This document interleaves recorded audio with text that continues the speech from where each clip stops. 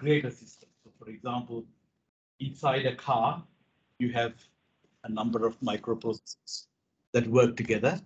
And this is, if you like, an embedded system or a domain-specific system. It is specific to that domain, to the car. And a typical car today has how many not typical, a high-end car today. Can you tell me how many microprocessors there's? Approximately 180? Did you say 180? So it used to be about, it used to peak at about 100, and it started coming down a little bit.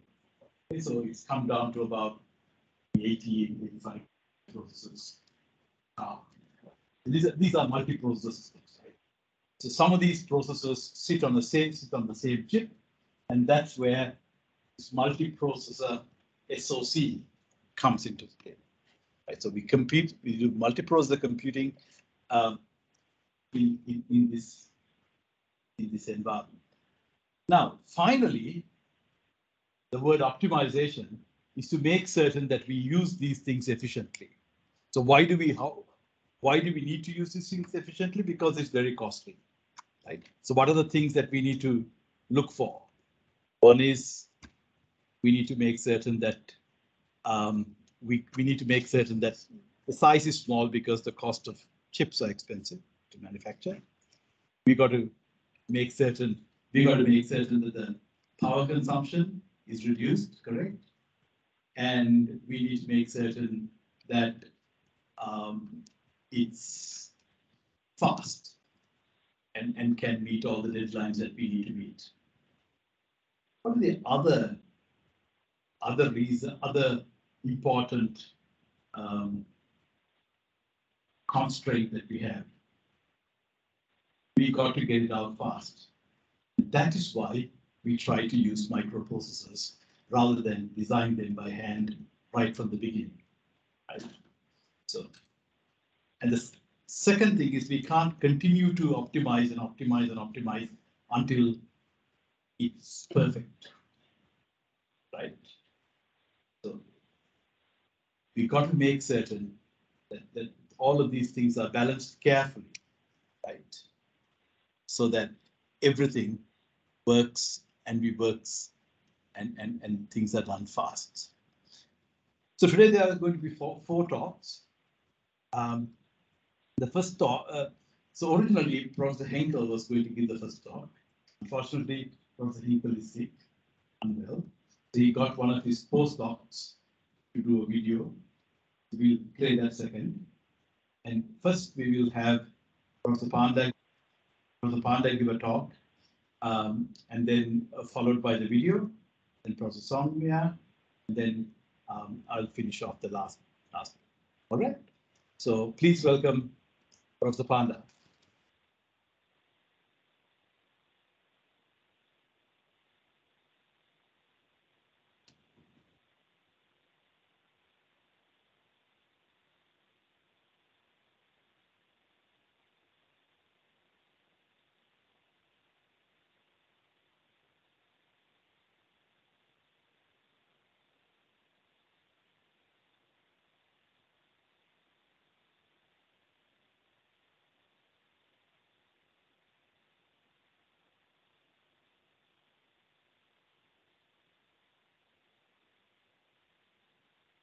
Thank you, Sri. Thank you all for registering for this tutorial. It's nice to see a full house. Of course, these things are optimized in ways that maybe we don't understand. So we look at the registration and put exactly that number of chairs so that it looks like there's 100% food. It's a great strategy to make sure that everything is full. Or if it isn't, then there are some empty space around, and we always go around. This sort of part of the world, it is not so easy. You walk around on the streets, you don't find people. But that is the other way this invites us to. It's great to be here, and thank you, Sri, for the introduction. We talked about application-specific optimizations or domain-specific optimizations. these systems, because they are large and complex, we would like to divide them conceptually into some subsystems, modules. And the order in which these presentations will be done, they are essentially focusing on one or the other of the different subsystems.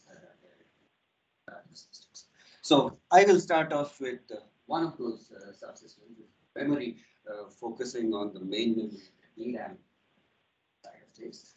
But as we go forward, we will focus on other parts of the network that they come together into forming and comprehensive system composed of the different subsystems that we will individually look at. So they will be put together in some nice way in the final presentation that she will be giving us.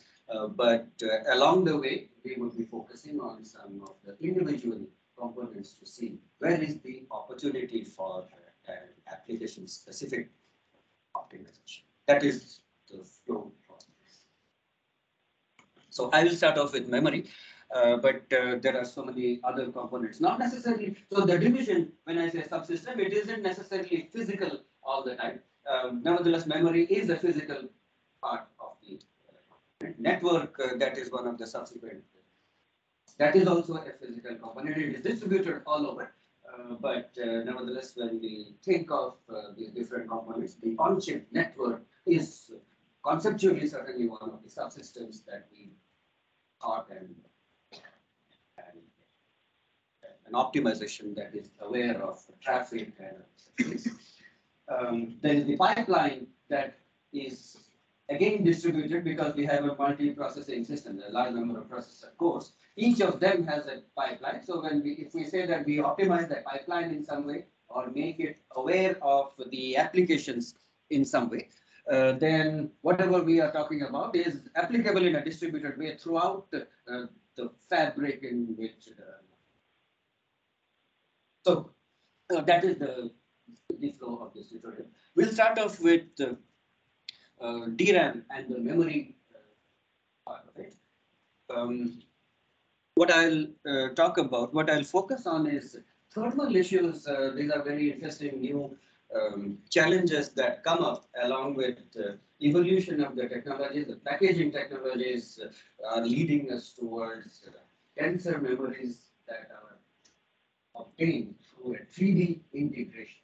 That's what this focus is. Leads to more compact systems and so on. There are some nice advantages. There are also some very new sort of challenges that come up, the thermal challenge that we have on this. That is what the focus is for the first part of it. Again, so there are two things. These 3D memory systems, they are going into, while they started off with application-specific systems like some accelerator systems and GAs and so on, they are certainly moving because of some nice properties that they have. They are moving into mainstream systems, starting with laptops and well, it started with a high-end system server, but it is certainly moving in that direction. Eventually, will get integrated into lower-end laptops. So it's just the transition is on its way. Commercially, those systems are beginning. So it isn't. So the optimization is not merely limited to an application-specific environment. They are also applicable to general-purpose environment. We'll introduce the problems that occur themselves in a generic way, but we'll also talk about if you knew a lot more about the application, about the domain, about the kind of applications that would be running on the system, then what else could you do? There is a standard set of things that you need to do anyway. These are standard trade-offs with power, performance, thermal. But the follow-up question is that the theme here is application-specific optimization. And if I could extract some additional information. If I know more about the application, the question is, can I optimize the system? That is the question that we take.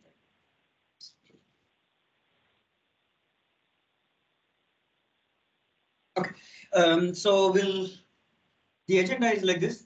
We'll just introduce the 3D memory in a rather abstract way. There's a lot of fascinating stuff going on there with respect to the device, with respect to the packaging, so many things happening up there in the semiconductor space. But this is a bigger system that the focus of this tutorial is on. So the level at which we will be covering it is sort of a system level view. A lot of things are abstracted out, but we'll focus on that part that is interesting. We'll talk about the thermal challenges that arise in a natural way when you do 3D integration and what to do about it at a higher level of abstraction, like you're managing the system, what to do about it. Then we'll follow that up with neural network workloads. That neural network had to be there. Every presentation these days must have AI, ML as one of the constituents. So every slide must have, maybe not every slide, but it would be a disaster if we are against a talk here. If this is a 3-hour tutorial and no mention of AI. So AI is here in a contrived way. We have put that up there. What is the theme? How does it fit into the theme? What is the excuse for putting AI? Excuse is that this is domain specific, right? So AI is a domain. So if this is a convenient for us to, if you go back and then say, do mention of AI, so we will go into, so it's not a superficial treatment. We will look at some of the machine learning neural network algorithms and argue that this would be a way to decompose such systems so that we, over and above whatever we do anyway with respect to optimizing these systems, there is some application specific extraction, some properties that we extract, in terms of which hopefully we can do a better job than what we would have done anyway. That should of course be the general optimization is anyway being presented, so it isn't what we are talking about is not limited to just neural networks. We'll make sure that this is staged in a way that we present the general solution first, but then from that particular application point of view, we will see what the connection is, and if I were to substitute that with a different application, where is it that we would intervene to optimize? I will conclude with this simulation infrastructure. It's easy to talk about such stuff, but as you know, this is engineering, and there is the need to validate whatever mechanisms suggested. And that validation is not easy. If I'm talking about thermal and power and such things, there are applications running on the system, and its implications with respect to power and temperature and so on, I ought to be able to view and monitor and work on, right? So we observe those, and whatever our management algorithms are, we ought to be running them, maybe in hardware, maybe in software, and finally we act upon that. All of this, how is it happening? I ought to be able to do it without actually fabricating this, without waiting for building that system in a simulation infrastructure. So there is a major need for pretty complex simulation infrastructure that is modeling our processors for us, modeling our memories for us, modeling the scenario of applications that are running on the processor and simultaneously observing what is happening on the memory system. If we are talking about temperature, critical temperature being reached in the memory, all of that ought to be visible in the simulation so that can be effective for it. So what the simulation infrastructure is, I will talk about that. All right. So let's introduce the stacked DRAM in a way that is mostly logical. We'll focus on only those physical aspects that are actually interesting There's a lot more happening in systems like this, but essentially what you have is a stacked set of dies. There is a vertical stacking that happens in the way that we are showing here in the picture. Each of them, what we have is, so this is like an 8-layer, each horizontal layer, you have, there are the 8 dies that are stacked. They are connected through what I call through silicon vias. There's a lot more happening in the semiconductor world with respect to 3D stacking. This connection to interconnect through TSV is only one way of doing it. In fact, this is by now an older way of doing it. People are looking at monolithic integration, which is a lot more sophisticated than what this is. But nonetheless, this is that's still in, I would say, in research. This is something that is already productized. What is the difference? These dies that we have in that picture, they could actually be independently fabricated. There's no relationship between how one die came about and the next die came about. They, in theory, they could be created, and the standards have been established so that we achieve those vertical connections across the dies through what is but it is convenient. Ideally, they could all you could be actually mixing up dies that are manufactured at different technology nodes and would still be okay as long as you respect the interconnect the interfaces that are. But that's not the only way to achieve 3D. Monolithic 3D refers to a more advanced technology in which these are not separate fabrication. These are actually sequential steps of fabrication. Sequential series of fabrication steps in which you first create one layer and over that you fabricate the next layer, over that you fabricate the next layer. So the whole thing is fabricated once. There you are not mixing technology. I won't talk about that, although that is one of the more modern equations still in research. But this, what we are talking about, is there in commercial systems, has been there, I would say, over the last 5 to 10 years. It's been moving from more customized and specific systems towards more and more generic, where we are. So today, certainly in the FPGA space and some in the server space and some of the this ML accelerator designs have this just to define some terminologies, what we have there, I'll try to be sparing in my use of the pointer because there are two screens. Produce the other pointer. But I don't see the mouse moving as it is. It's all right.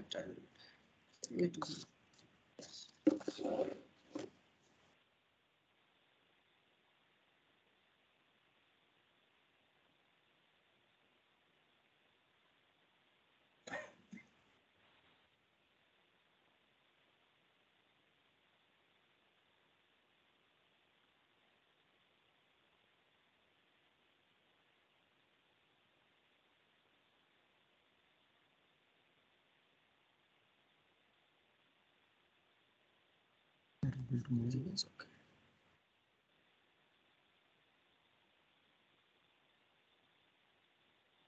Okay, thank you.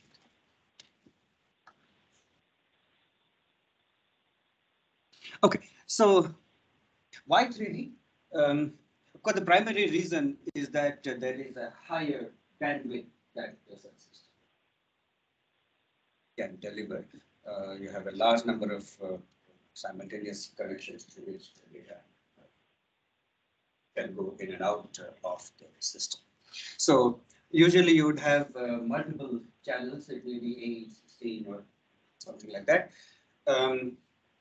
Latency would be lower. It is more compact, certainly more compact than spreading out these 8 dies on a PC. Cost is higher for now, but actually there's a lot that is going on in that space, and we can expect the cost to. to follow a typical path of it. It's getting more and more cost effective.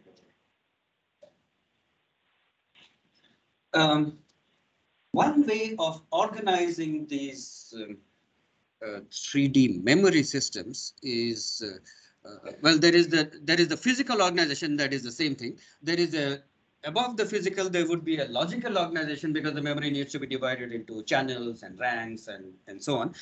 What I have shown here in the picture is one way of organizing. So this HMC is actually an older, it was like the first standard that came about, and these vertical set of ranks here. So you can imagine that one of these layers here, so that is one die that is being divided into a 4x4 grid of ranks, and a vertical set of ranks here forms a channel. So this system here has 16 channels, looking at it from the top, and each of the channels consists of 8 ranks in this picture. The ranks are vertically distributed in what they call fault, or we'll use the word channel. This has evolved since then to a slightly different logical organization that I will get to later in the talk, but this is what the classical 3D memory architecture is like. This is DRAM, that didn't come anywhere here, but the underlying technology within the RAM, this is pretty much a classical DRAM structure, traditional main memory. Nothing has changed, at least conceptually nothing has changed. The evolution is only with respect to the way we have integrated them into the large.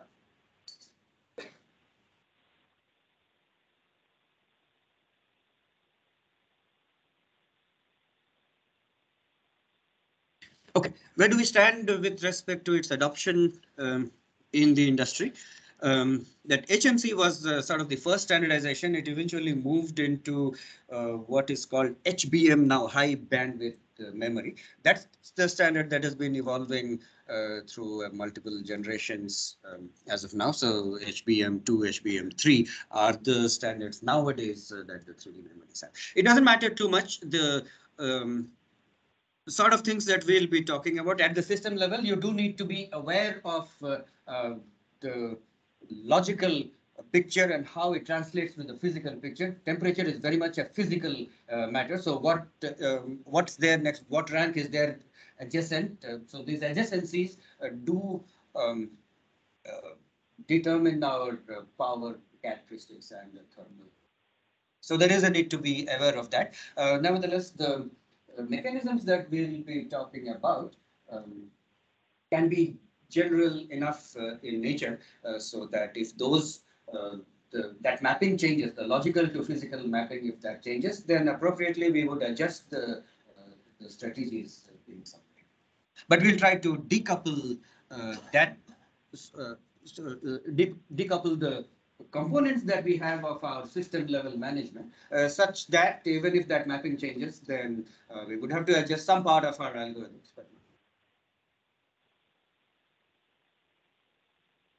So these are there in, so product wise, the DRAM manufacturers do have these 3D memory products, and its use in the is already there in the different systems from AMD, Xilinx, NVIDIA, Intel, and so on. So the space is, we have seen them in FPGAs, we have seen them in AI accelerators, so we have seen them in server sort of systems. We have also, we are probably beginning to see, certainly beginning to see announcements of its inclusion in the more laptop industry sort of systems. That's where we stand today. That integration can happen in many different ways. It could be something like 2.5D, which one can think of as an intermediate solution. Everything is not stacked, neatly stacked in one structure there, but maybe the CPU is a separate structure, the memory is a separate structure, but still it is the same package, and they are otherwise, even though maybe separately fabricated, they are on the same, connected on the same package through what is called an interposer. But it could also be that the CPU is actually stacked with memory. So the other layers are the DRAM layers. The CPU itself can have levels of stacking. You might have SRAM and cache that is stacked on top of the processor in the 3D stacking. This AMD Ryzen system actually has a structure like this. Not the DRAMs, but you have the CPU stacked with cache on top of it. Not exactly this picture, but somewhat logically similar. So where there is a level of the cache that is stacked. There are also Intel systems where which is actually closer to a structure like this, where there are layers of CPU and there are layers of DRAM on top of it. So anyway, it is an active space with respect to products. Of course, it's a good idea to just have some idea of where we stand commercially. We can push forward with respect to research at the system level, but where today things stand, this is approximate status. Okay.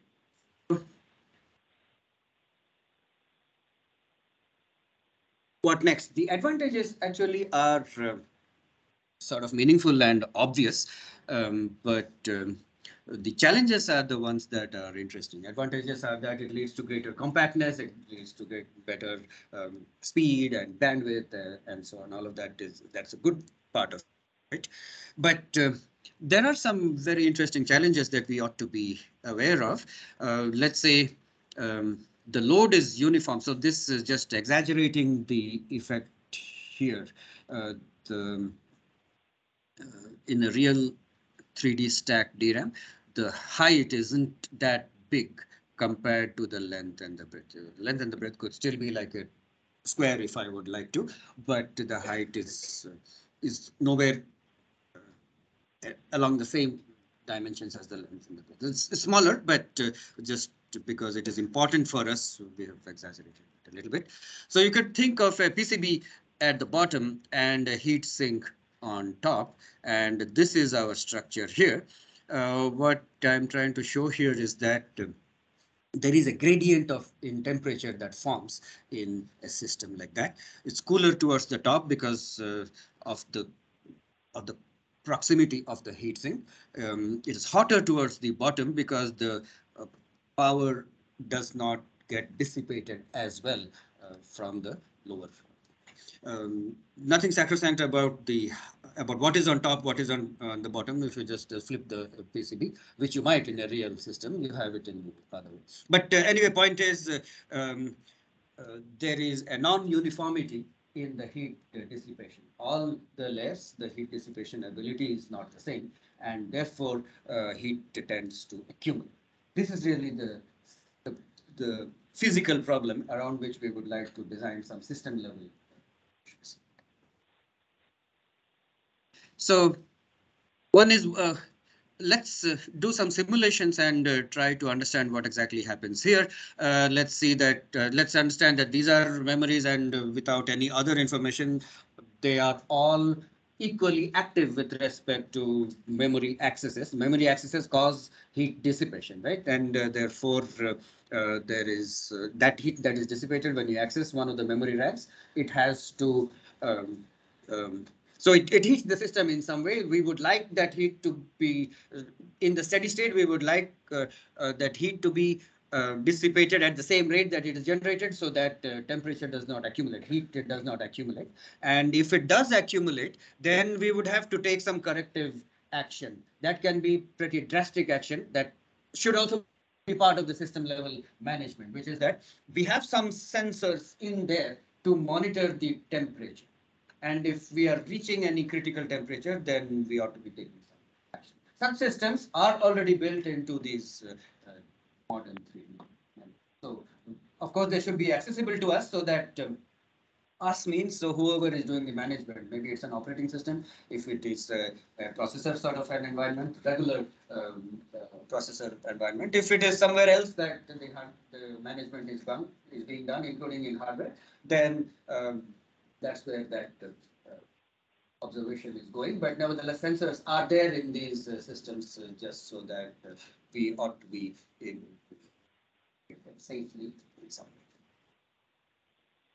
Okay, so there is power dissipation because of the accesses.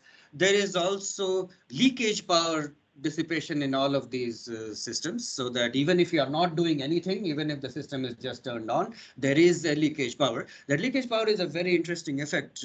There is an interplay between temperature and leakage power. There is a circular dependence, right?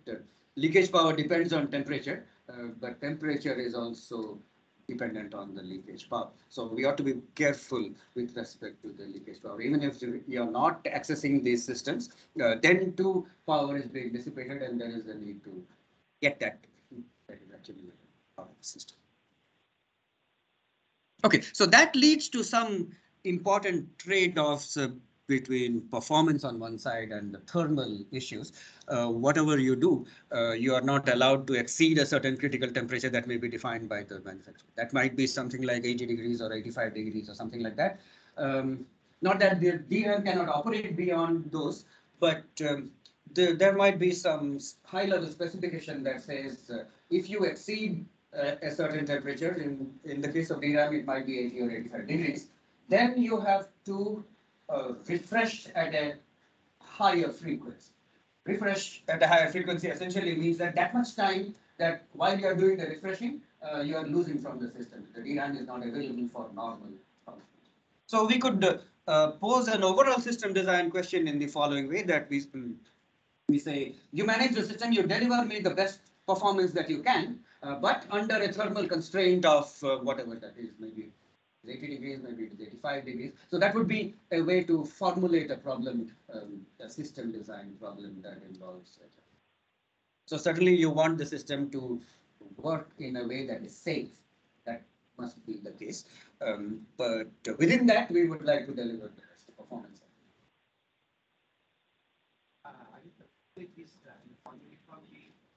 Temperature not due to the data access pattern, because data are uniformly accessed over the entire memory space.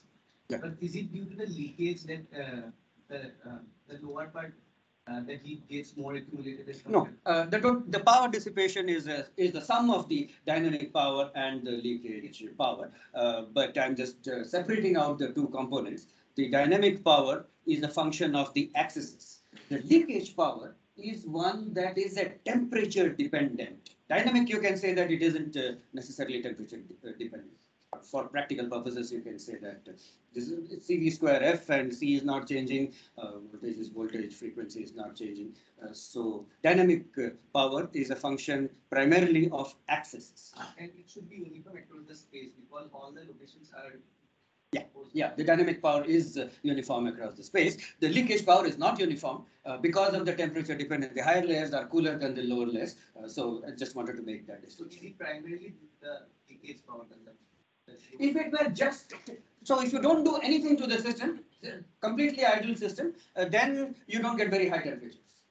This happens, the leakage temperature dependence is there. But if these are in the 30 degrees, 45 degrees range, which is the normal thing, it is not a heated system, then dynamic power is zero. Leakage power is there, but it isn't critical, it doesn't lead to thermal issues. So indeed, it is the, so if you are not doing anything, then there's not, there isn't any concern, there is no problem to solve. It is as the accesses increase, that's when the problem becomes interesting, because dynamic power increases, leakage power also increases because temperature increases.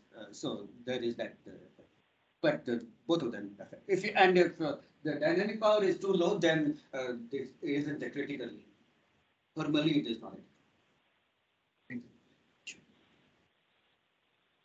But our interventions would be different. We ought to be aware of that difference, because dynamic power, how do you reduce dynamic power in the memory? Yeah, so the only thing that is is influencing it is the accesses. So it is a CPU or whatever system is generating those accesses. We have to slow them down. There is a voltage scaling or frequency scaling. Those are the primary knobs that are there in our hands to achieve any changes there. Leakage power, how do you reduce leakage? Yeah, so pretty drastic stuff has to be done to save the leakage power. It can be that maybe there is some voltage control that you can do to save leakage, but actually memories, you don't do too much. I mean, voltage control is aggressively done in the processor space usually, but DRAM space, there isn't that much of voltage control that you do. So considering that voltage is not being controlled, what is being controlled? This is threshold voltage, if you could control it, I mean, how much control do we have over the threshold voltage? The transistor is already fabricated. You can convert the voltage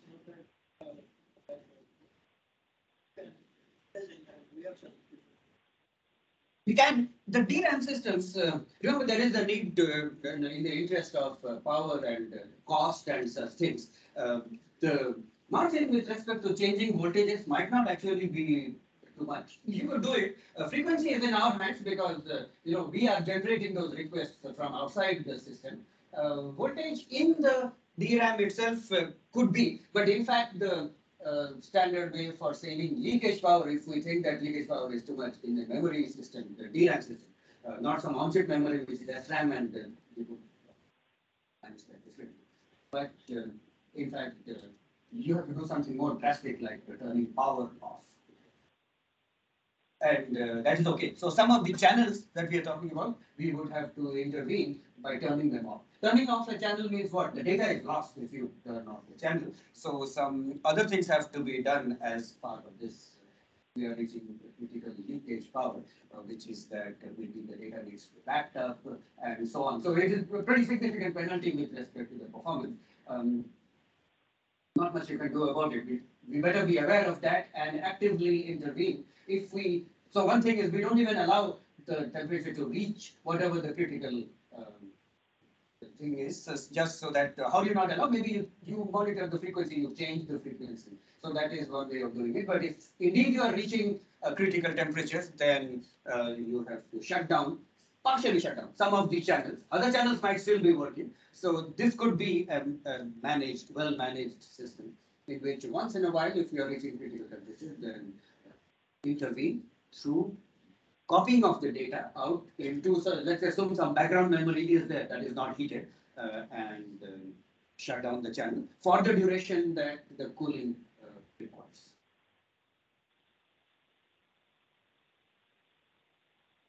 Okay, so what is being shown here in an animation is that you have a system in which the axes are actually uniform everywhere. There's no disparity with respect to the sort of the rate at which we are accessing each of those ranks. In spite of that, there is this temperature gradient that is setting up here, just because all of them are not, they don't have equal access to dissipation. The higher layers become cooler. It's the temperature rises in the lower layers. What you are seeing on the right there is just view of the bottom layer.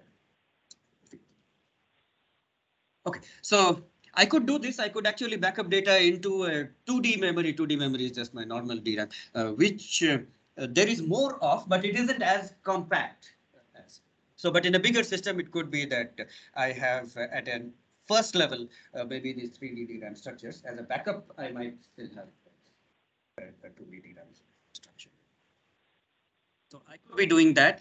The other observation is that, so I need to turn the channels off, but which ones do I turn off? There are some interesting observations there. All of them are, so they are all heated, but not necessarily to the same extent as it happens. The central ones might actually be more heated than the surrounding ones, just because the number of neighbors that you have, the heating is there because of our own channel and because of our neighboring channels. So the central ones have more neighbors and therefore there may be a greater effect there. It's a lesser effect. This is the bigger effect. The vertical gradient is a primary effect. Horizontally also there is a gradient, but to a lesser extent. So I can decide in some order to turn these channels off. If the temperature continues to be near critical, then I need to be more aggressive with respect to turning more and more channels until the system stabilizes.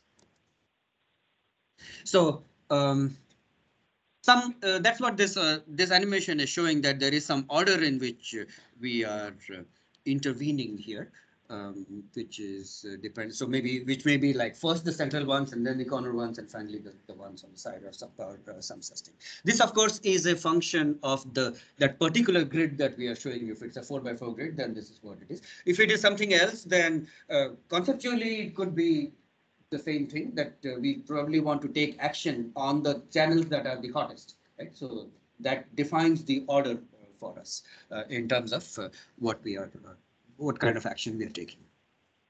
Okay, so this is sort of the conceptual picture where we are coming from and what the challenge is. And an elementary solution is that I am aware of what is happening in each of the channels. The sensors are there, temperature sensors are there. So at intervals, we monitor what is going on. We monitor the temperature. And if we are coming anywhere close to the temperature threshold, that is externally defined for us. So it is the bigger system that tells us how far we can push it with respect to temperature. So let's say a threshold is given to us that is 80 degrees or 30 degrees or whatever it is. Then we can be aware of that, and if we are, and an overall management strategy can be that if we are coming anywhere close to that, then we take action. That action could be, at the very least, this sort of an action where we just turn some channels off. Turn some channels off means there is an implication. You don't just arbitrarily turn it off. You have to prepare for that turn off, and that preparation would involve some data copying, which is an overhead. So that have to be part of our algorithm. I won't be going into the details of what that algorithm is, but that algorithm has to be aware of several things. One is the overhead due to the copying of the data. Data has to be moved before you can shut it off. So then you would, yeah.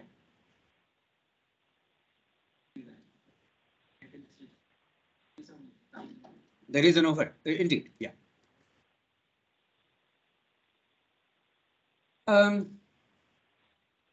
You're going to be copying over. So the question is, what is our choice anyway?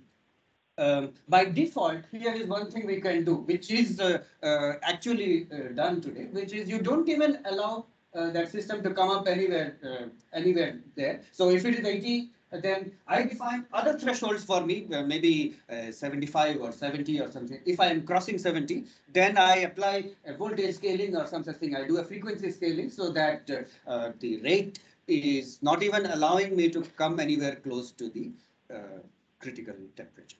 But if I am anywhere close, so there are some nice trade-offs involved here, all of which we will not be going into this tutorial, but that management is a little tricky. On one hand, you don't want, of course, in the interest of safety, you don't want to come anywhere close to our threshold. But on the other hand, there is the performance overhead that is there, running at lower frequencies. I mean, the whole system is there. Why are we designing this? Certainly, we want to push the performance of the system to the extent. But this is a trade-off and sort of a fine trade-off between the thermal safety on one side and how much performance you can extract from the system. Copying data over has penalties. There is a performance penalty in copying the data over. For that duration, the memory is not available. But what else would you do? There are other, you could be aggressive with respect to the voltage scaling. Voltage need not, so voltage scaling is intermediate, right? The power off which we are doing here is the most aggressive, but you don't have to do that. You can save data. So power off requires us to move data out. But memories have several intermediate states. One of them could be that you just turn the voltage low enough that the data is retained, but not low enough, but not high enough that you can actually read that data. It's maintained, but still there is a performance loss. So there are all these intermediate steps that are available. This is just the introduction, and therefore I've not given all of these. But in general, there is one extent is one extreme is you turn the power off, but voltage scaling refers to several intermediate steps that. aware of. I'll get to voltage scaling as a mechanism in the application specific context. Nevertheless, it is there in the general system. Let me move forward to the application specific part of it. Hopefully the main ideas are clear, even though I didn't give the algorithmic details, that's all right. The point of the tutorial was first to, of course, motivate what the problem is, and then we'll go ahead to the application specific part of it to see how I can model my application in a way that enables a system level optimization of it.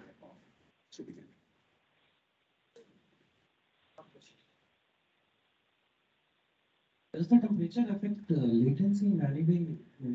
The temperature at the bottom layer is much higher. Let's say I'm continuously using it. The temperature at the bottom layer of the memory is much higher as compared to the top. So if I compare the latency and throughput as the temperature increases, does my access to that layer, the time in which I access that layer also increases or decreases? Or what happens?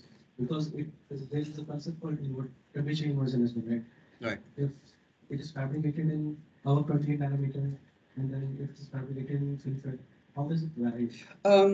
For the DRAM systems, we ought to respect whatever the system, the memory designer has told us with respect to the latency.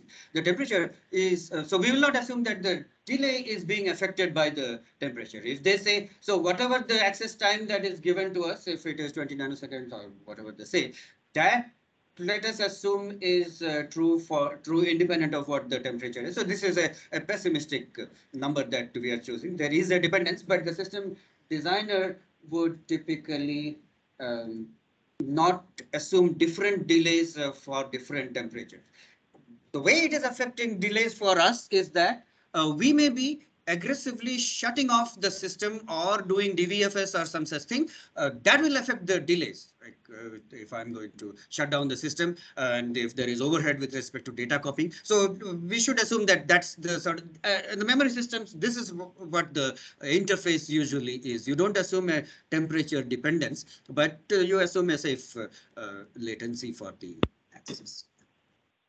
But let's move on to the application specific part of it to conclude this part of the presentation. So I have introduced a processor there also, because of course the DRAM system is not working on its own. It is working in conjunction with what could be a multi-core processor here. Just I've put this kind of a picture just because that is the theme of this tutorial. And it is, so the large bandwidth that you demand from such 3D memory systems typically comes from large amounts of computation that would be there in this sort of a system. Now, whether it's a processor or it's some accelerator, that is a detail. But let's assume these are processors that are running applications, but there may be a large number of cores that is actually generating the traffic that is available. So that picture that I've shown there on the right is a mapping structure they use in the HBM memory. I said that the channel was defined in terms of a vertical stack, right? In the other picture, which was the HMC. In the HBM mapping that people use nowadays, this is a little more complex than that. The reasons, among other things, the standard probably is anticipating the thermal issues that come up in the other picture.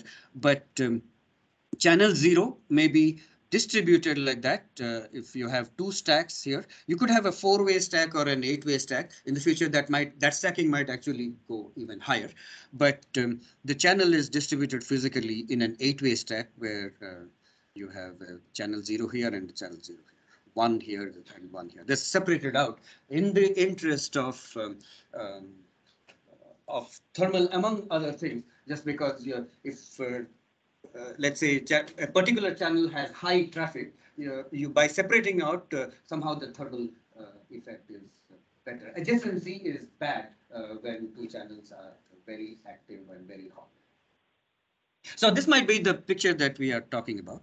And dynamic thermal management has to be defined in, over and above an architecture like this. So it may be that a particular processor core is mapped to a particular channel here. So that core is mapped to channel. So data for that core is distributed across those two dies that form the channel side. Similarly, for others, for that core, it may be that it is across channel 6 and so on. So each of the cores would be associated with the two of the channels. You see, this is a different picture which is deliberately done just so that we understand that that mapping is in some ways is in our hands, the designers' hands. The standard might actually impose some architectural constraints. The division, the mapping and the division, this is part of the standard, but so I mean, what channel 0 maps to, what channel 1 maps to physically, that might be defined by the standard. But this, what core 0 maps to what channel core 0 maps to what channel processor core 1 or 2 they map to, that might be actually in our hands. And in an application specific system, we might actually more aggressively in a general purpose computing system, maybe that also is some standardized in some way, but those are the things that we might want to look into in an application specific system.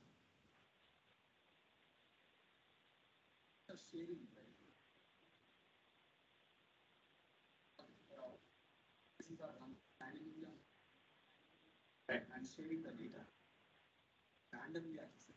Oh yeah. Application where you want to send audio. Right.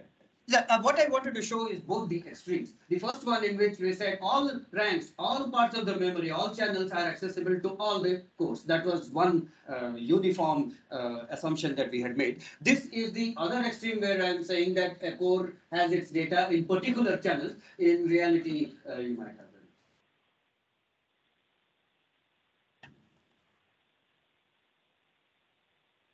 Okay, so such a mapping might be there.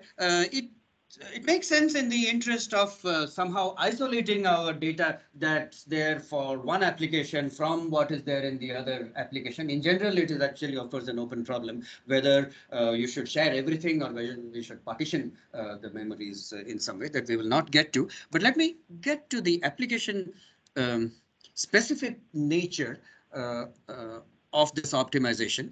The application specific nature means I have to define the application. This picture needs no definition, no explanation. By now, everybody is an expert on, on what it means. There are all these layers. The layer term is going to be overused a little bit because in the DRAM architecturally there are layers, and the neural networks also here there are layers. So I have to somehow use some other terminology like tier or something like that. But the DNNs execute in phases. I have taken here an example neural network strategy, but in fact, you'll see that the mapping, that there is a nice mapping of the computation that happens in these neural networks and what is it that we want to be sensitive to in the management.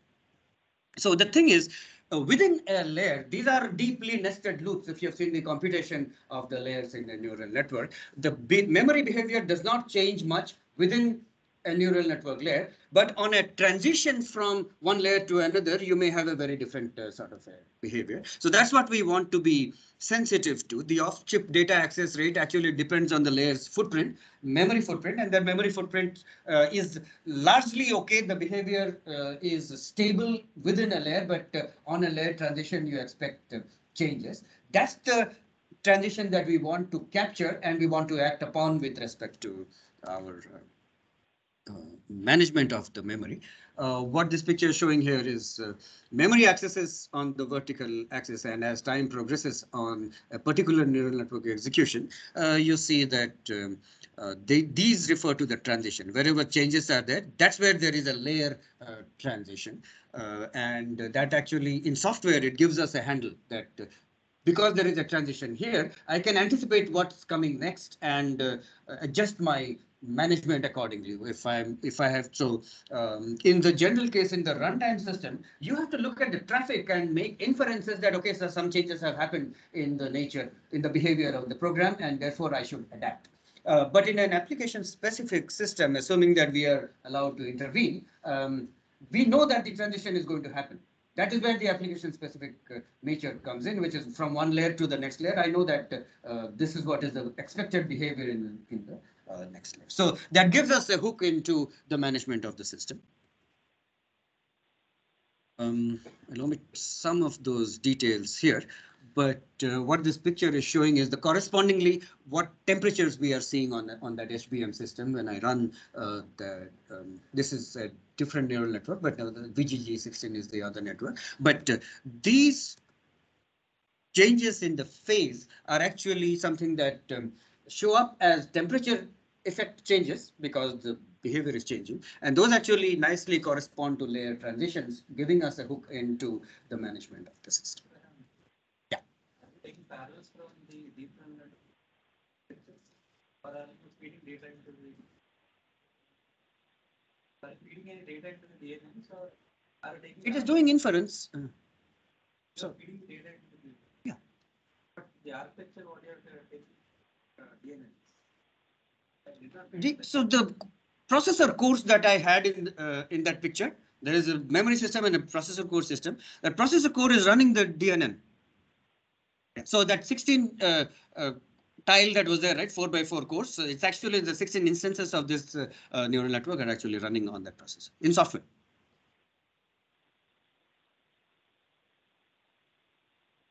Require huge amounts of data. That is true. The data has to come from somewhere, right? So one level is our memory system that we are talking about. There may be a backup layer. Also, maybe it is disk or somewhere else from where, or network from where it is coming. But definitely more than. Yeah, sure. A lot more than fits into the DN into the HBM memory. That's all right.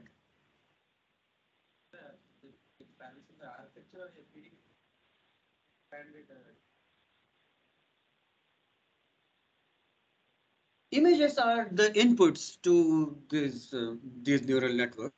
So that is what forms the data for us. The processor cores have the neural network running. The data is coming from the memory for us, but this isn't the last level of the memory. There are caches within the processor.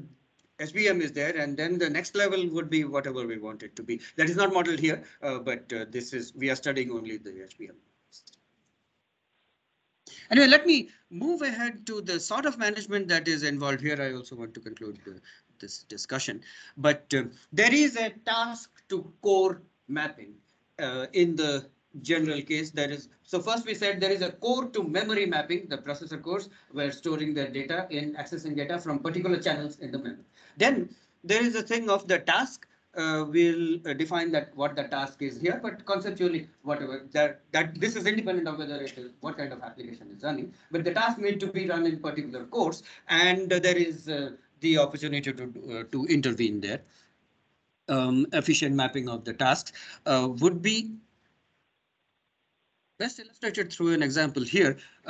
If we say that our cores are here mapped to our channels, and these channels we already know where the heatsink is and therefore what to expect.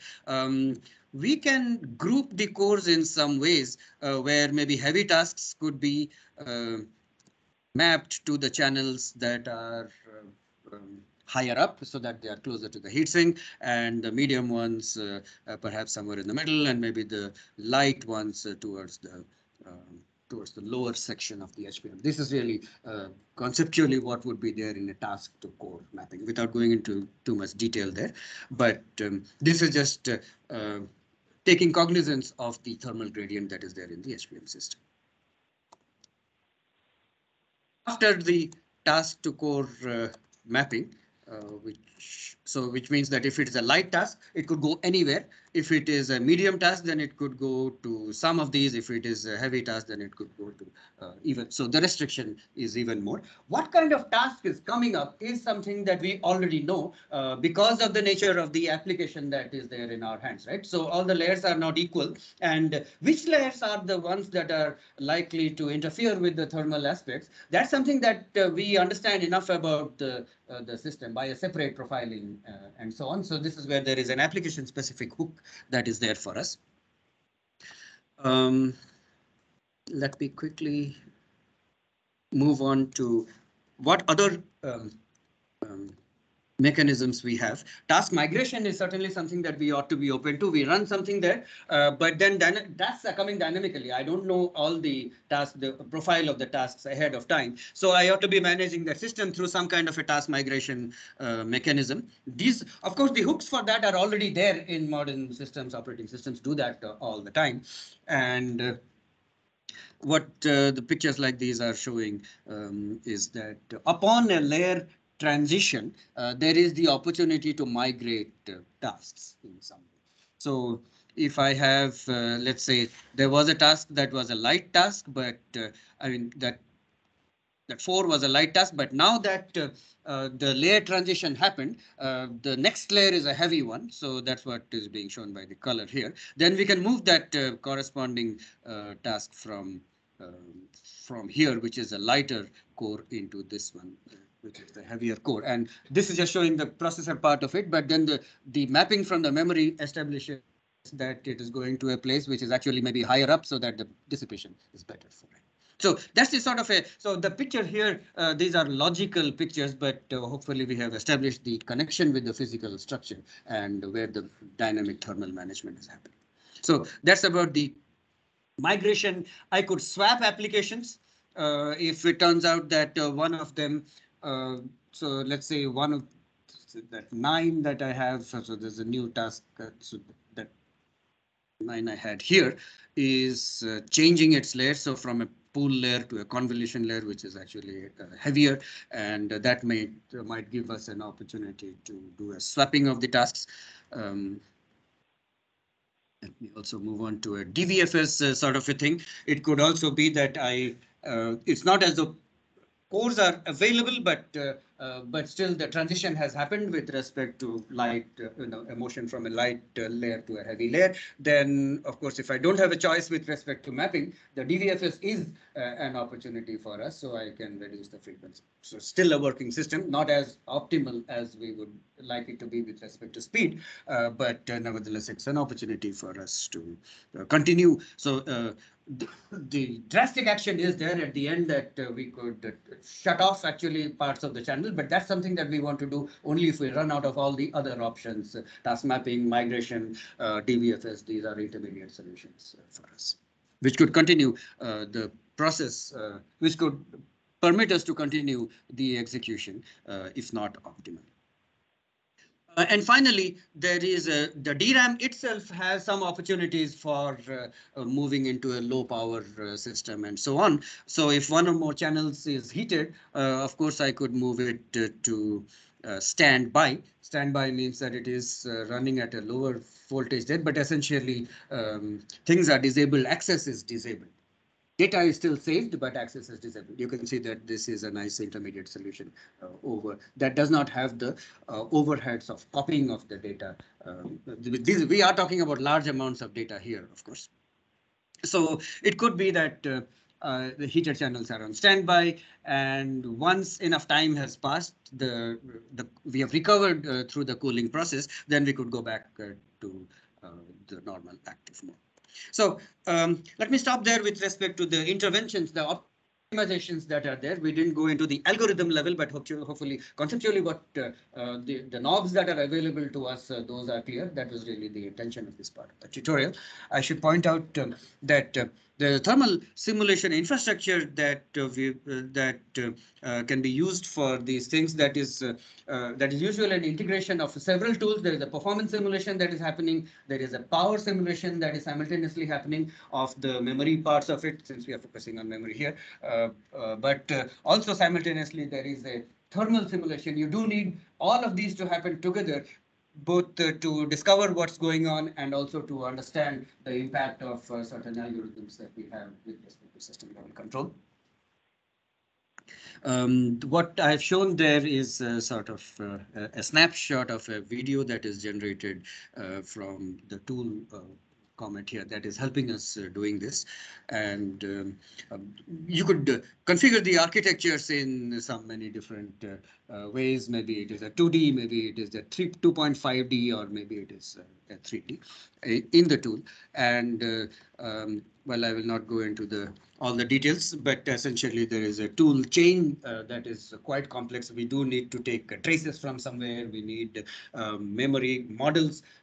You're accessing memory. How much power is dissipated? Some models are necessary. Without going into the details, I thought I'll just put this up. These are available open source and actively worked upon by several of us. So let me conclude that with this part of the presentation, but I'll be happy to take any brief questions. Maybe we'll before take cutting. questions after we Perhaps. ask anyway, Yeah. right? You need We're to- running out of time. So we'll just thank you. Thank you very much, Preeti. Please thank the founder. And we will now start on the video from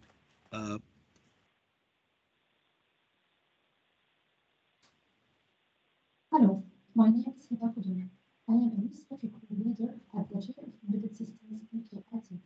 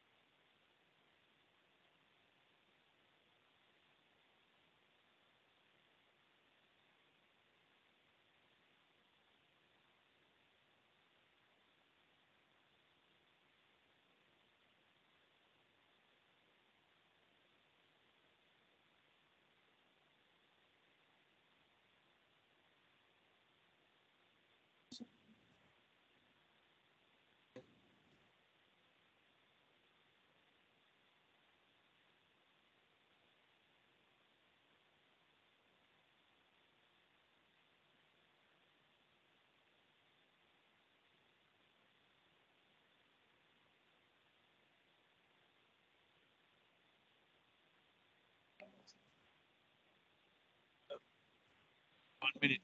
Yeah.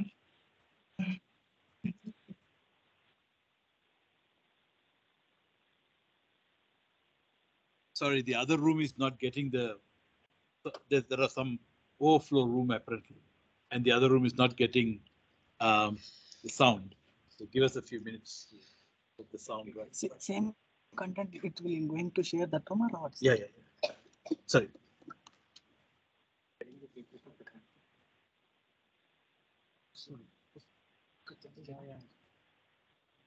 ఇక్కడ meeting ID enter చేస్తే ఇక్కడ ఏం ఉంటుందో అక్కడ వినిపిస్తుంది. So do you want to maybe come back to this later? Huh? After the break?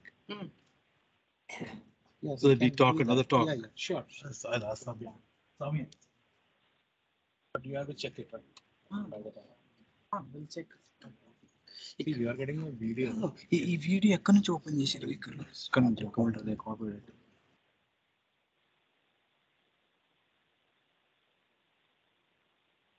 Games నుంచి Okay, so we give you the talk.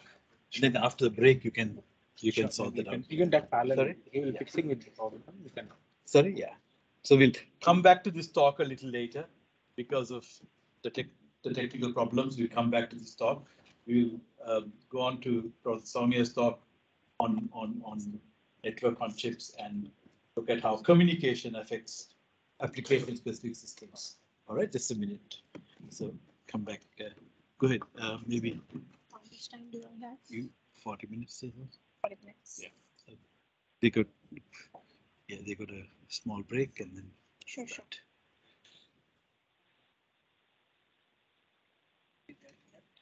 Yeah, you need to open it. Wrong one. This has to be closed, right? Close to escape it.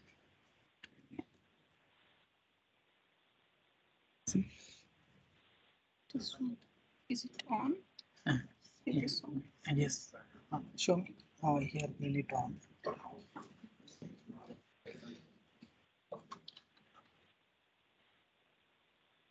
This is the picture. You have to share it there, right? Yes, yes. Yeah.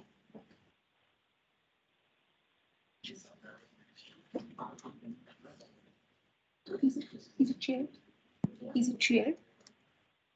Yes, but it is shared only, right? No. In the Teams, they are sharing, right? No, Teams only we need to share. Already sharing is there, right? Here, content already there. No. Correct. Now here this is appearing, right?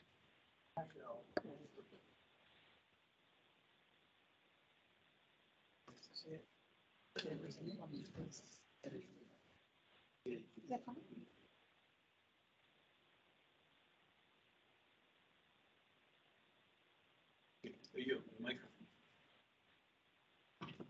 Yeah, I think it's.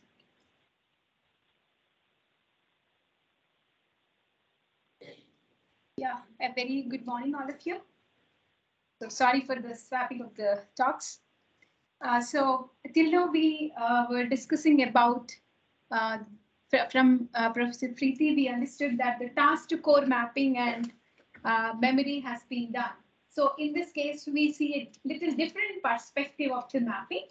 So we are going to go into the details of those mappings from the on-chip perspective.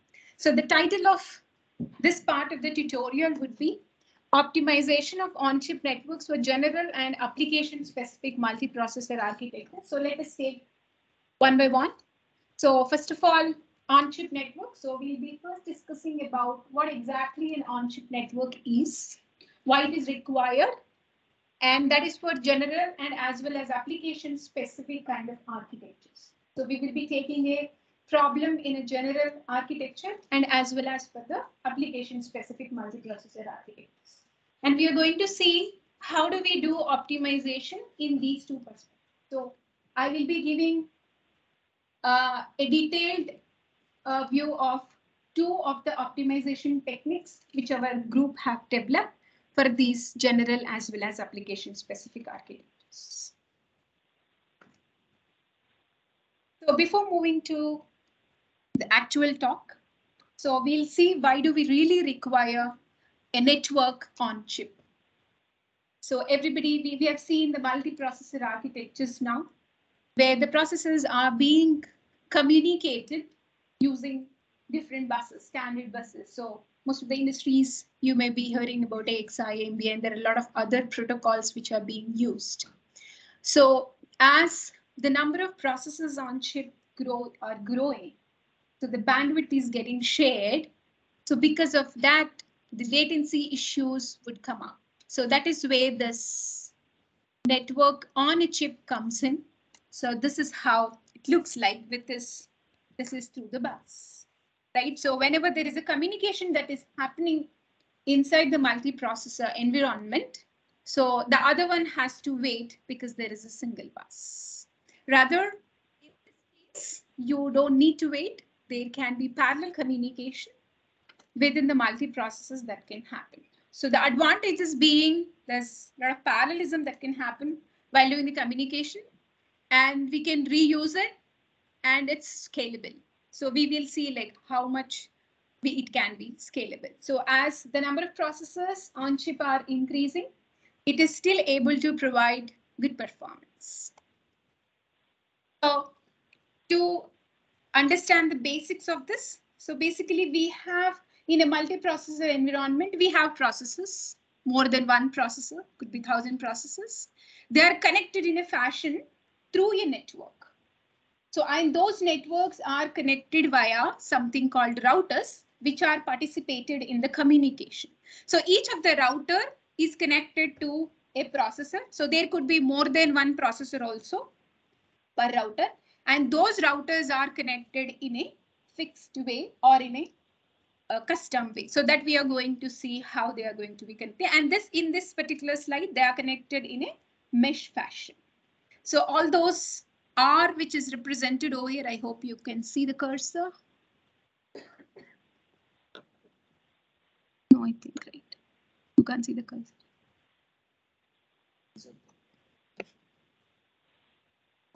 This one. On the screen. This Choose one. the laser. Okay. Yeah, thank you.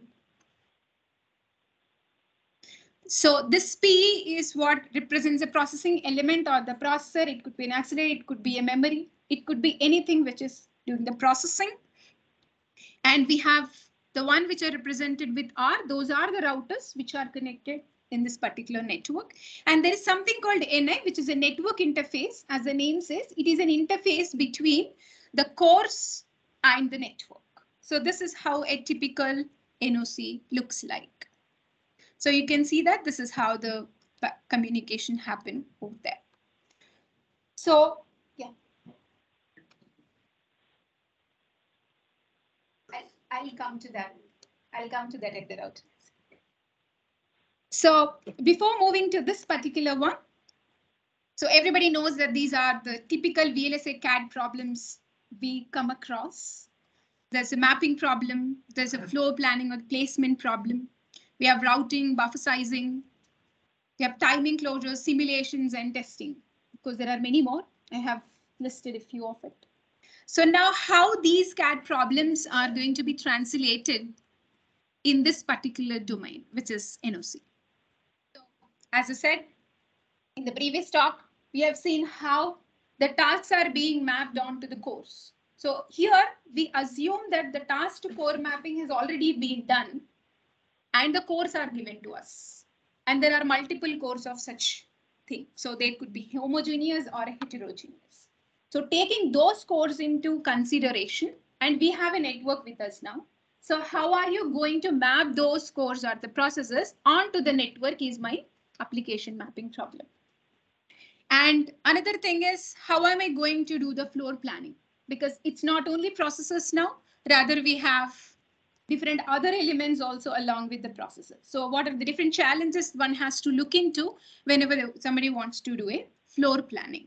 And of course, it's all about, NOC is all about the communication. So how are you going to do the communication? So there are different routing methodologies one has to look into while we work on these problems. And of course, one of the attendees were asking about the buffer, right? Yes, of course, you require FIFOs. So we have smaller FIFOs in the routers while you are transferring some messages. So we do have flexibility in this particular buffer sizing. Of course, it is application specific. So we can have different types of buffer widths and sizes over there. So how well you can actually change the size of those buffer inside is also a problem to be considered. And another thing is, since you are giving a proposal of a new thing which is coming onto the chip, so how are you going to do the simulation of these things? How well I understand that the network that I'm going to connect is going to give me good performance in terms of the communication, because processors are doing the computation. So how well am I going to do the communication? Because I'm providing the solution for the communication should not really have a bottleneck over computation. So I need to have some kind of simulation environment, and I will be giving a demonstration on that. So how do we simulate it? How do we simulate the traffic? How do we actually capture the performance metrics of this particular complete NOC? And there are different other NOC design problems, like instead of connecting those networks, the networks in a fixed fashion, can't I make it custom made? So it's like very specific to a application. So that is what is we call it as topology synthesis. So there are many others, like inside the architectures, you have different channels and the different types of flow control mechanisms and arbitration techniques. So there are many problems, but I have listed only few, and we are going to see 1 or 2 problems out of this. So as I said, that it's a network. So network is something which is connected. So we call that as a topology. So topology is a connection between actually the net routers, and routers are being connected to the processing element. So this is how different types of network topologies look like. This is a very typical mesh network. This is how it looks like, and it has its own routing algorithms, very well-known routing algorithms. So if this is a source and destination, it follows a fixed routing pattern and reaches the destination. And there are many others. This is called torus, octagon. So there are many, if you consider a general purpose topologies. So one has to take that whether you want to take one of these topologies into consideration while you do a mapping, or you want to design your own topology. That's called a custom topology. So this is another one, is called a factory. So these are different ways of connecting these routers with the processors. So so having these, yes.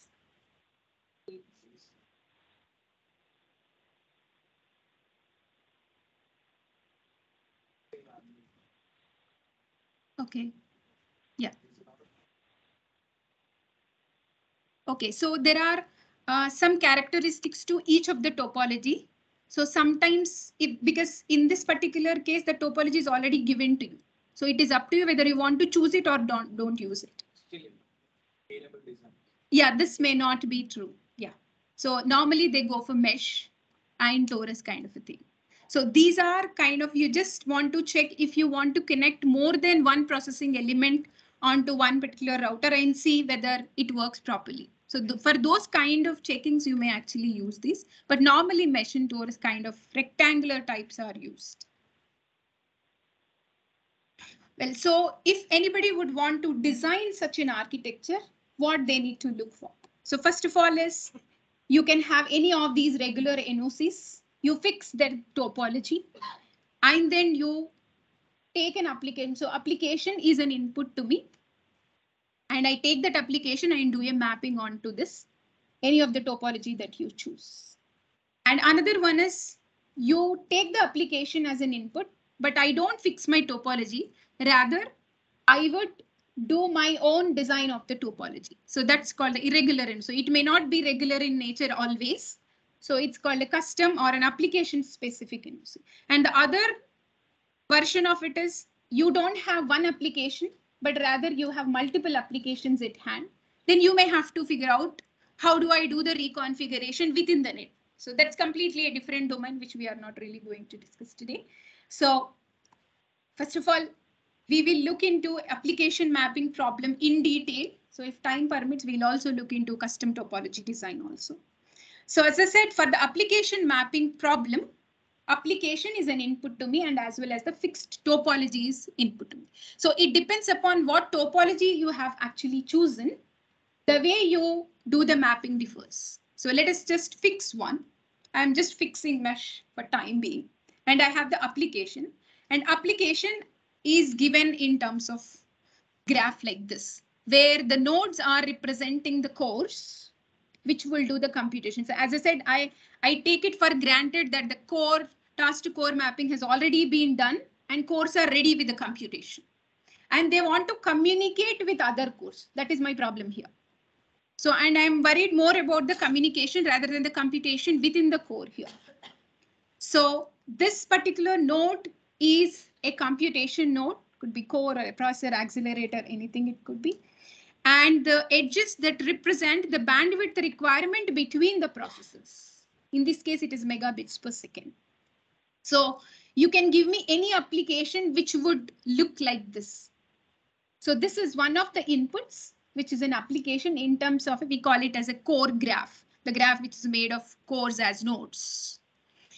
And I fixed it as a mesh topology. So I can have two different problems here, mapping and as well as scheduling, because not only the mapping where these cores are going to go and sit on this network, rather we also have to see when each core is actually being communicated to what.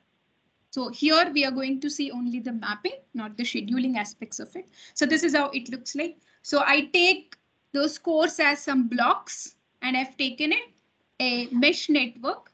So how am I going to place those blocks onto the network is my problem. So basically this has been proven to be an NP-hard problem, non-polynomial. So there are many techniques that come across while we solve this problem. So I'll show you why this problem is a real problem to be solved. So let us take only a core graph having only 5 cores. 5 cores is really a small number.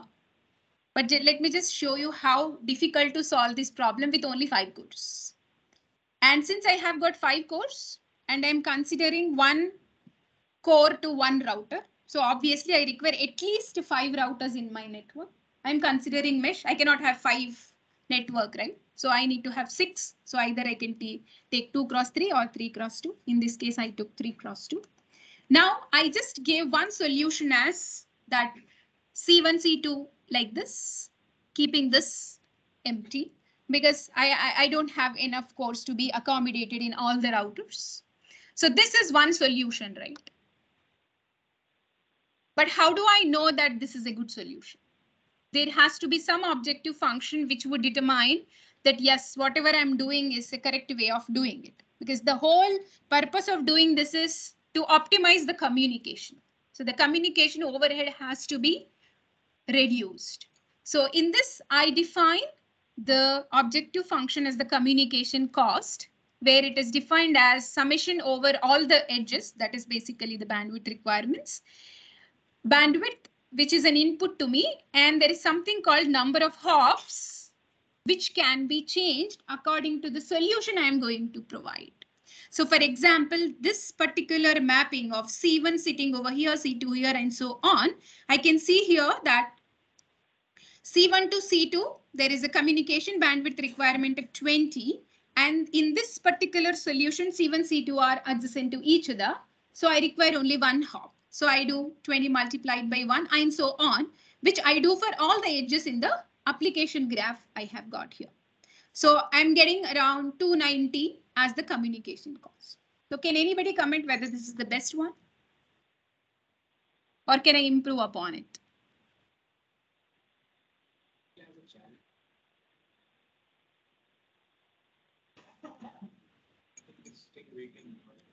Well, at this point of time, I'm not really going into the routing aspects of it.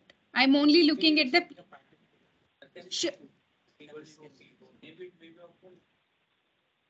Come again? Yeah, it may be suboptimal. So can we do the best out of it? Can we find a best solution from this? Yes? What has to be inserted? C3 is inserted. Yes.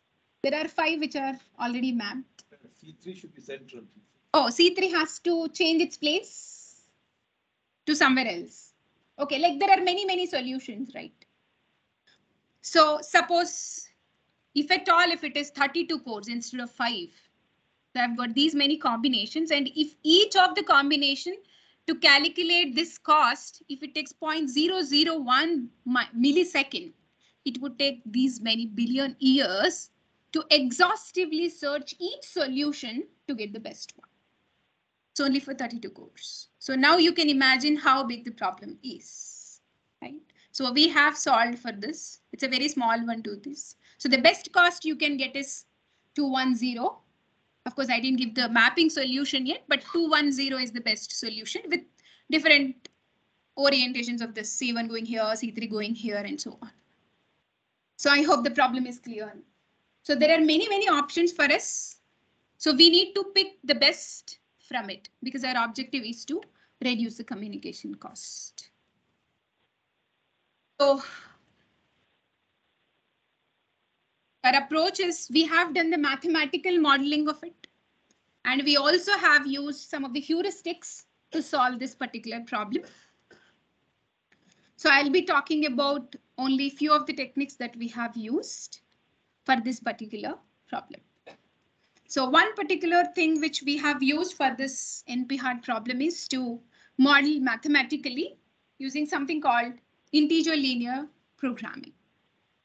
So this is more from the mathematics stuff. So let us see how exactly this would solve our problem. Yes.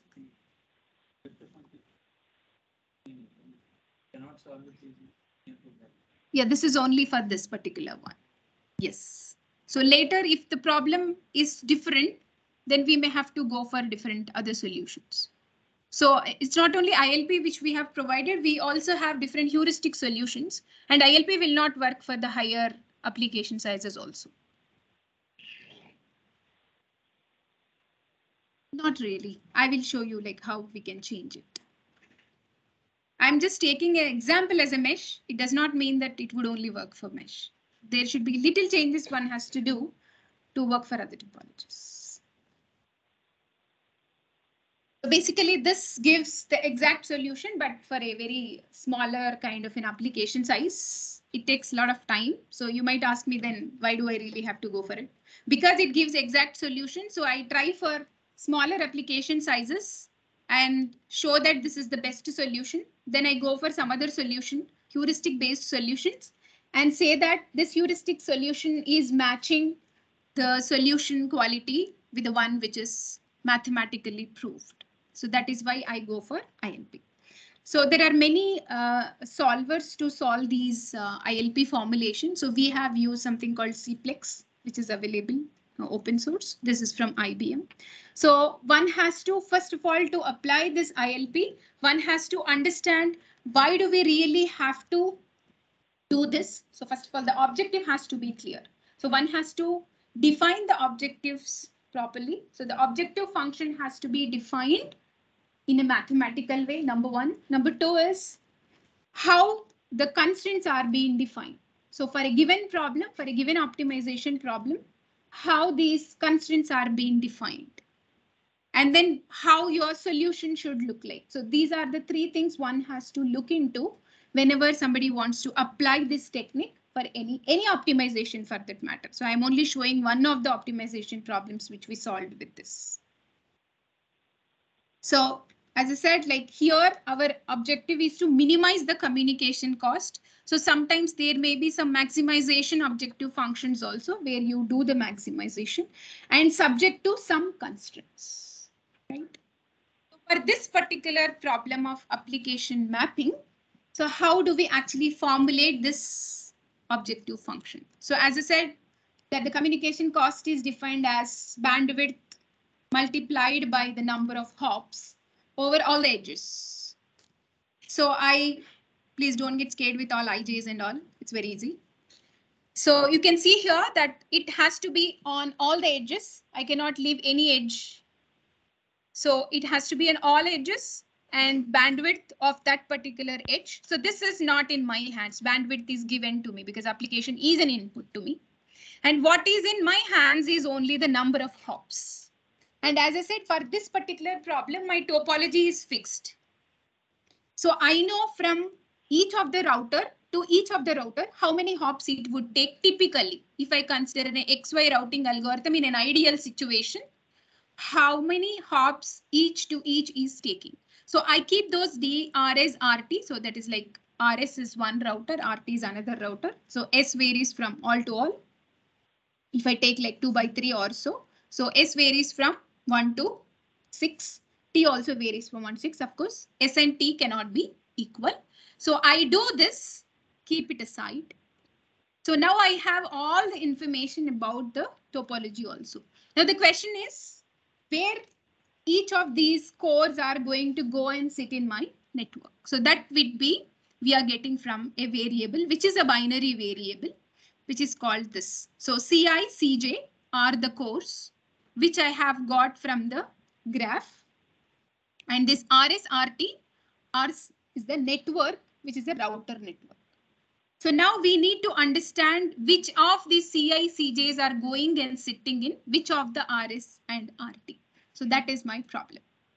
So once I know this, suppose if I say PC1, C2, so for the example of this, here I can say that PC1 is going and sitting on R1 and C2 is going sitting in R2. So I can say that PC1, C2, R1, R2, something like that. So for a given size, your I, J's, S and T varies. So that is how you need to substitute over here. Well, so that is the objective function, but we need to also define the constraints. So here the constraints are only one core to one router I am considering. Of course, you can also change the constraints to be like I can connect 2 to 1 because I've in factory topology, you have 4 cores connected to one router. So there you can change the constraint. This is what I was telling you. Like this is written for mesh, that too for one core to one router. Rather, you can also change the number of cores per router by changing the constraints over here, whether it is equal to 1 or equal to 4 or equal to 2, depending upon how many number of cores that you would want to connect it to a router.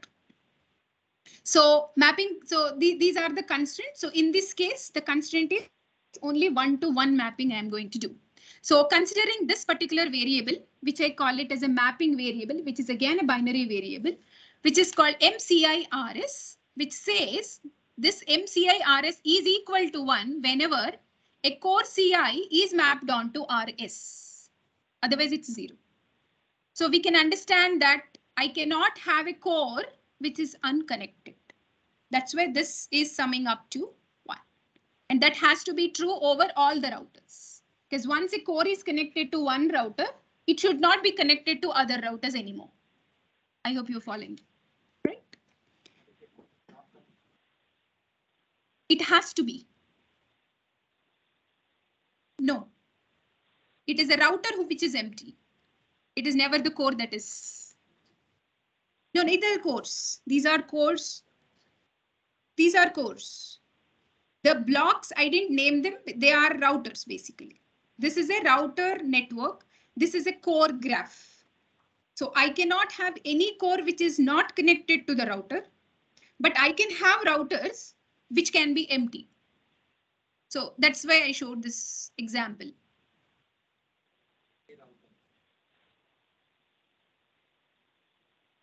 Which one? Yes, here. Yes. Yes. Yes. Of course, it will take us 2 hops because the router, even though it is not connected to any core, it will not be participating in the local communication of core to router, but it is still participating in the network communication.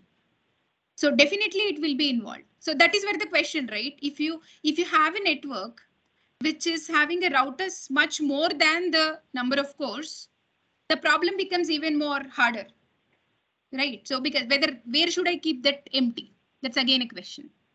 But it would definitely would be there in the communication. I cannot make the network to be disconnected, right? So it has to be there. So from this, we understand that the cores cannot be left open without connecting to any routers.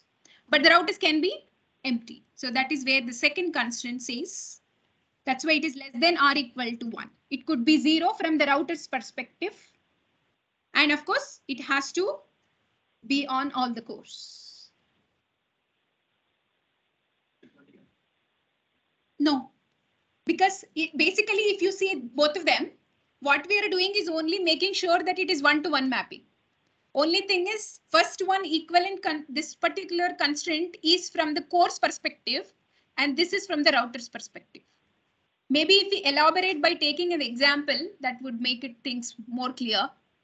Like if you say that for the same problem, this one, so you can say MC1 R1 is 1 at the end of my simulation. That is my solution, right?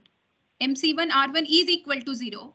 So if I see from the C1's perspective, so you can write this equation and of course it is going to get satisfied. And if I write from R1's perspective, it is going to be equal to 1 because there is a core which is already connected. Yeah, exactly. So if it is R3, so obviously it is going to become 0. So it is less than 1. So that's how it is.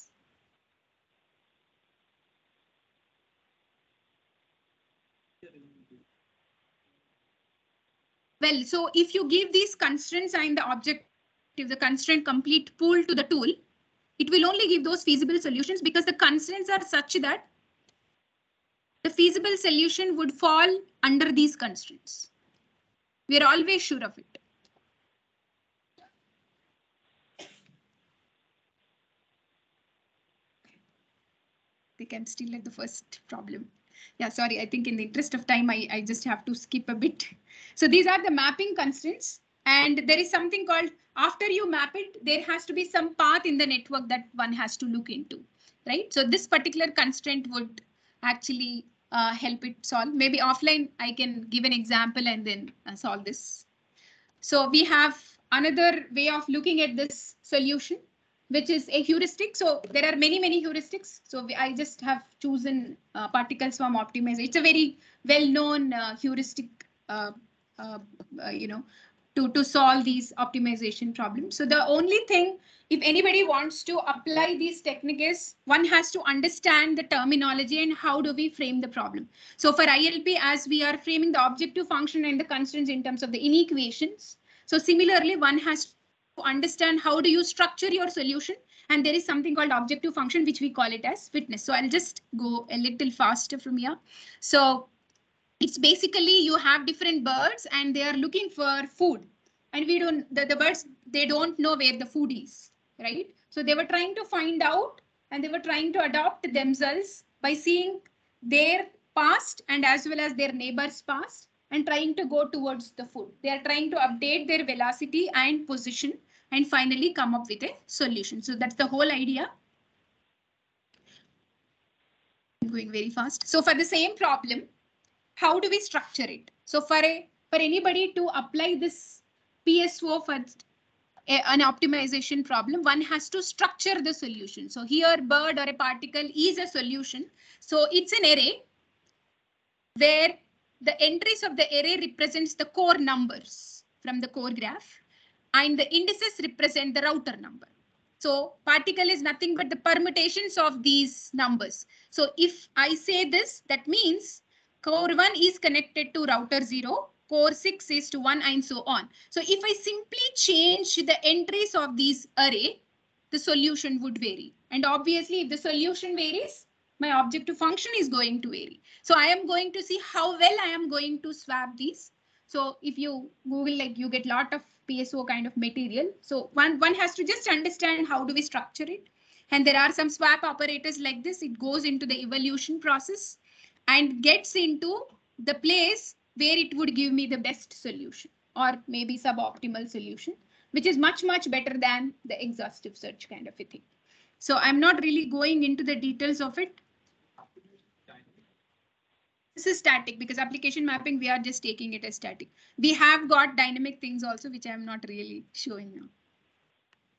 So we have done analysis on the results also, which we, so as I said, like if we have gone to 10 by 10, we also have gone till 32 by 32. And it was showing good results. As I said, we are more worried about the communication. So obviously the latency plays a major role. So we have seen that we could get better latency results from the techniques that we applied. Okay, so I have 5 minutes. Can you go back one? Yeah. One sec. How did you get better results of PSO there? Which one? The next slide. Next slide. Here? No, it's not. Here? Yeah. No, because ILP couldn't run because VOPD was too big. So that was not the best solution which I got. So you can see here that, okay, here there is star, you see, for VOPD. It just went out of memory. So wherever it got stopped, we had to take that suboptimal solution. So if you have good resources, yes, it would run. Yes, that's the reason the latency is kind of less. Actually, it is not less. For the given solution, it is less. Yes. Yes, of course. As I said, like I just showed PSO and we have tried out different algorithms. PSO happens to be best for this particular kind of a thing.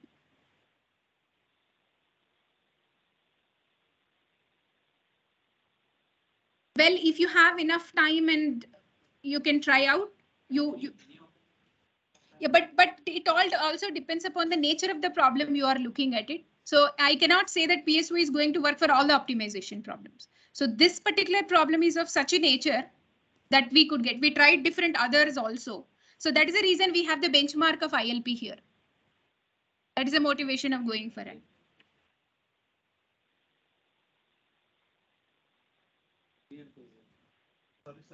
Well,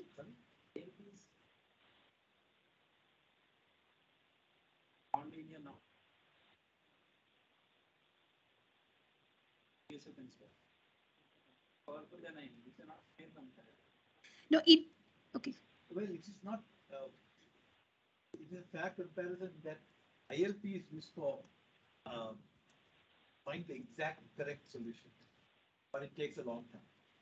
PSO is a heuristic thing. It's just luck. Get the solution is luck. Right. That's why I think it is. Some ways, it's one way or the other way. So we have to finish our problem. We have to finish our problem quickly. Quickly. We can't like to start like this. Yeah, we can't say that this is the optimum solution that I'm going to get with PSO. Never. So we are lucky. Yes, we are going to get it. So till this point, we have seen for the generic NOC where topology is fixed. So this is where you can have your custom topology made. I think I'll skip these things and go to the simulator, which we have developed for this particular thing to do this. As I showed different latency results and all.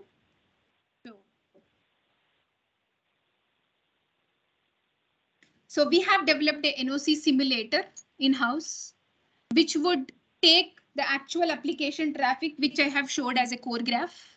It would take the network as such, like what would be the router connections that it has. It will take and then give the outputs as latency calculations, power calculations, and so on.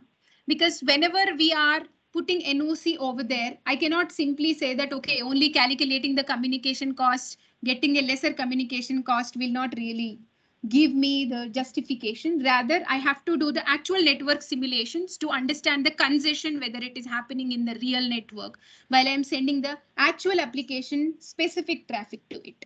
So our simulator, it would take router connection file meaning the topology basically. Indirectly, I'm giving the topology, and core communication file meaning the core graph. Those two are the inputs for this particular problem, right? So, and we have some arguments which we can keep. Like somebody was asking about the routing. So we do have routing options over here.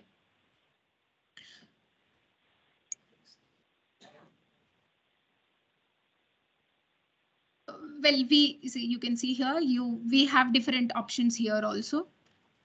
So this is the router. I didn't go to the details of it. We have a router architecture with us, which we are using underlying.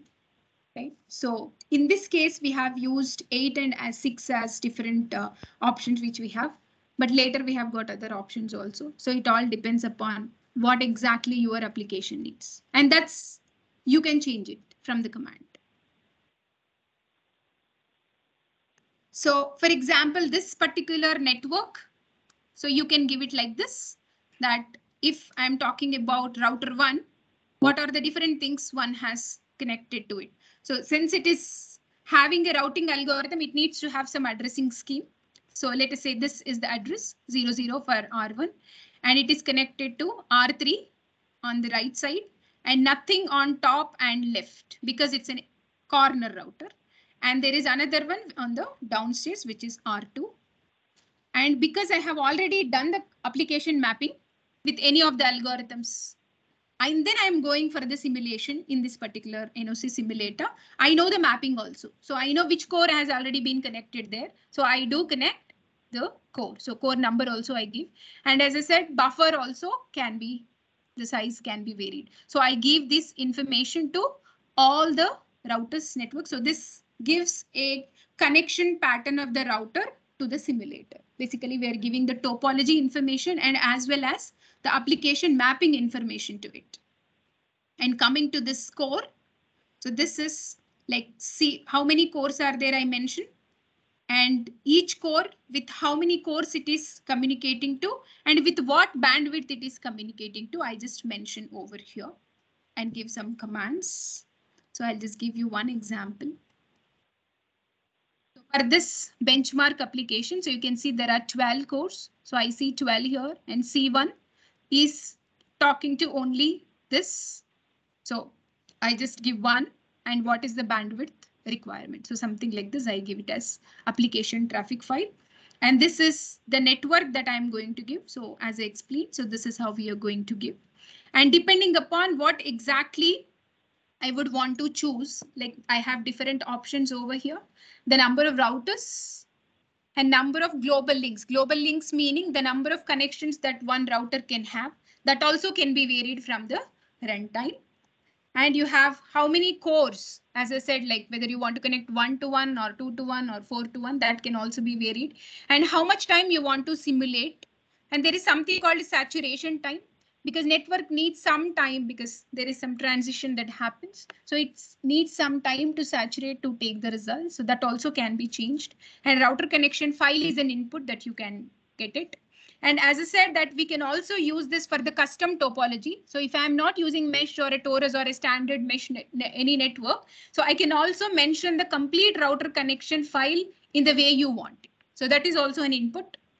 And you can have the standard way of routing algorithms as an input to it, or you can have table-based routing also. If you know which one would go where beforehand, you can also mention in terms of the table-based routing. And there are others also, odd even routing and so on. There are many routing options one can give to the simulator for the simulator.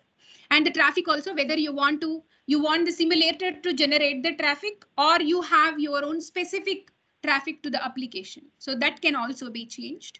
And once you have a generic traffic, you can also mention what is the injection rate at which the traffic has to go inside. And you can mention different result folders and so on, where you get the results. And this is how a typical output looks like. So you would have given some numbers over here: simulation time 2 lakh clock cycles and 10,000 saturation time, how many routers, how many cores, how many links, and so on. And you can see here for each of the core, how many packets have been sent from that particular core and how many have been received. And within the window means within this particular time that you have mentioned over here. So then total packets sent in the network, and it is going to calculate the average network latency out of it. It is going to calculate the throughput. And we have something called .scr files, which can be used in Synopsys, Design Vision, and Prime, which can be directly given, and you can also get the power. And Orion tool can also be added to it, which can be used to get the router power. And we are also working on using the thermal based calculations also by including hotspot also into it. So that is the extension that we are planning. So this is a typical simulator output that looks like. So this would be released soon. So it would be open source in the meanwhile.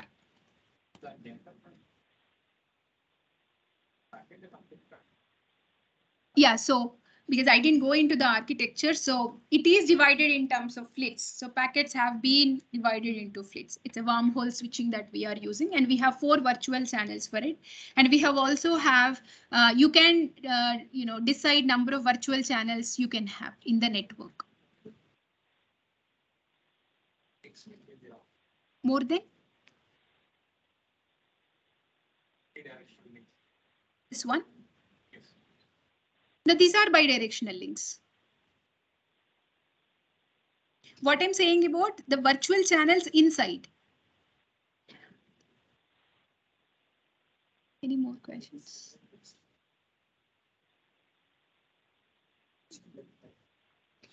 Actually, we are thinking now at this point, we are just trying to add different power and thermal simulators to it. Maybe it should be possible.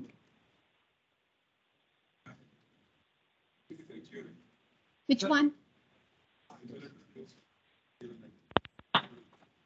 Well, so we have also done some analysis with the different commercial NOC simulators available, and it is matching with them.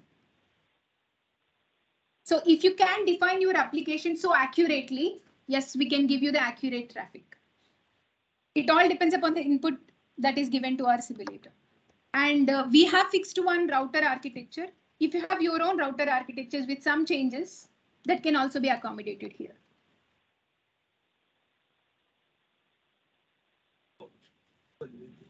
Are there any quick questions? I think, yeah. So we'll have a small break. Let's go to a cup of coffee. But while there, you can ask questions. Yeah, sure. Yes, we can have quick questions and then we will take a break. No, we'll maybe during the break. During the take break, questions. yeah, I think I can be here and take questions. Feel free, whatever we can do, but I think we will have a very short break now. And quickly, we are running a little bit late. So we start in 5 minutes. We'll start the video. So please come back quickly. Right. Thanks a lot. So bring your tea or coffee and come. Is what I'm trying to say. Thank you. I think I didn't leave you much time. You took about 40 minutes. Only 40? Sorry? Only 40?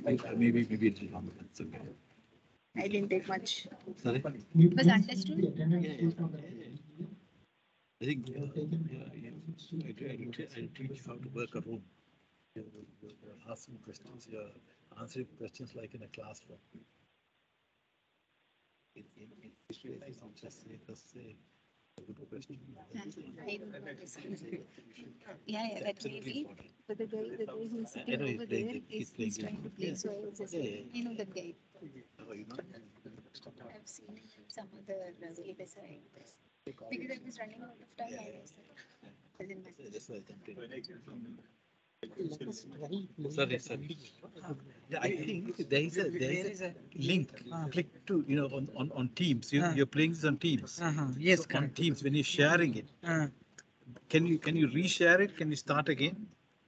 Wait. When you share it. Yeah. So just stop sharing. Okay. Now just when you go to share. Stop. Wait.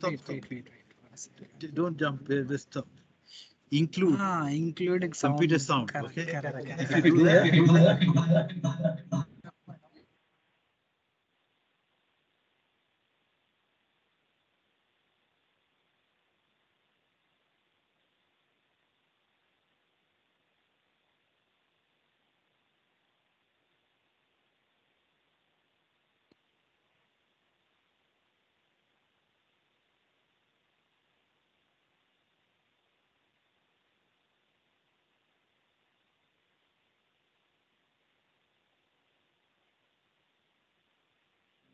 Hello, my name is Hiba Kudur.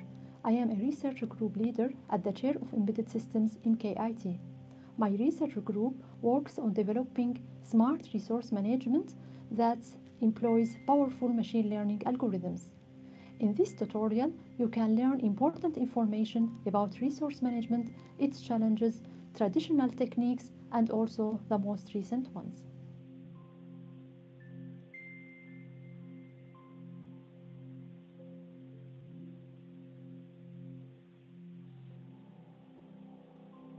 Let us start with some facts about the technology advancement in the integrated circuit industry.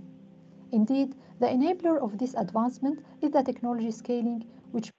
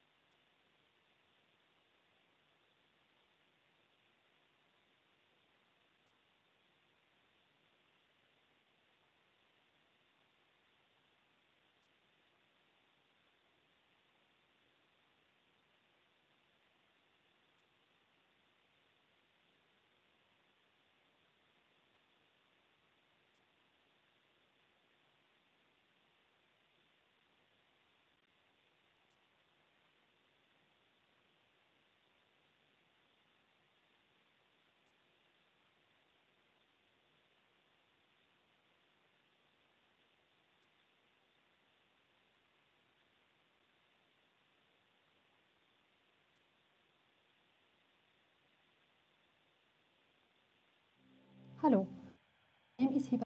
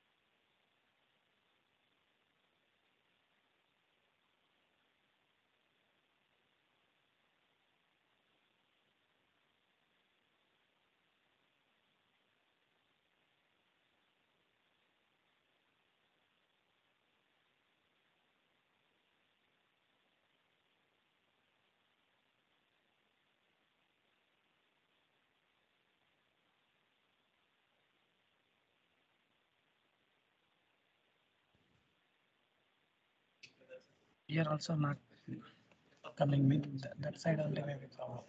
Yes, sure.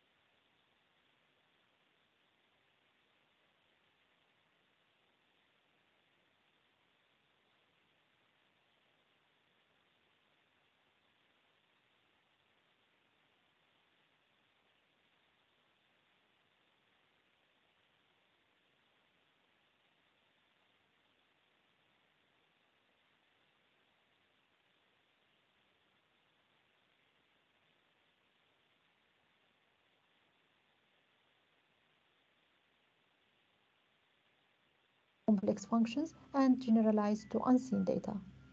Therefore, we use machine learning to introduce smart resource management techniques. Before presenting our techniques, let us introduce a quick background about machine learning.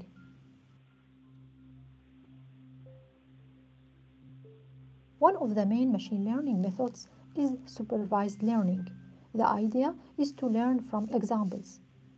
When we have input data and output data, without knowing the function that maps input to output, we can use machine learning algorithm to build a model by training on some available training data.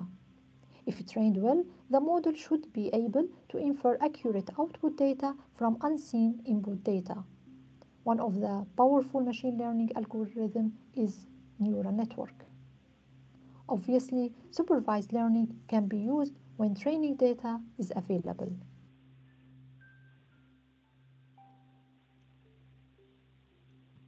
The second machine learning method is reinforcement learning. The idea is to learn by trial and error. It does not depend on training data. An agent interacts with environment through actions that it makes based on observations of the environment states. And the goal is to maximize the reward, which is a single scalar value that evaluates the performance of the agent. The most fundamental algorithm for reinforcement learning is Q-learning. The idea is to quantify the quality of taking action A for state S using the reward value. The value is called Q-value. The Q-values of all action state pairs are stored in the so-called Q-table. Deep Q-learning is an advanced algorithm in which Q-table is replaced with a neural network that estimates Q-values of all actions for any given state S. The two learning techniques, supervised learning and reinforcement learning, are the main techniques that we use to enable smart resource management.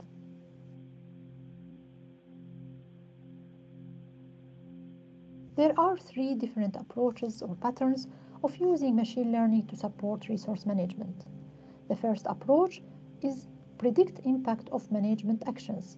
The second approach is to estimate hidden processor and application properties. The third approach is to directly learn management actions. In the first approach, we can predict the impact of potential resource management decisions on performance and power. For example, predicting the impact of potential mapping decisions on performance. To achieve this, at design time, we conduct the training via the following steps. First, we observe for many management decisions, example mapping, under many scenarios, like applications, how they impact performance and power, etc. Then, from these scenarios, we create training data and train the neural network model. At runtime, we first create candidate management decisions or actions, passes them to the model to perform prediction, rate each action based on predicted impact, perform action with the best rating.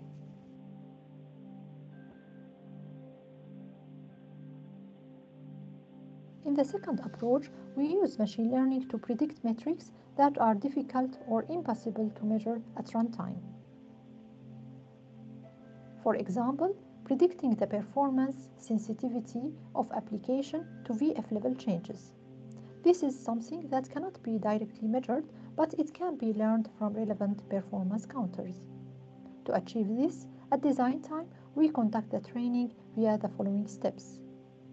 First, obtain available measurements at design time and calculate the wanted labels. Train the model based on these labels. At runtime, we call the model to predict the metrics, provide these predictions to resource management algorithms, and this algorithm will make decisions or the actions based on this information.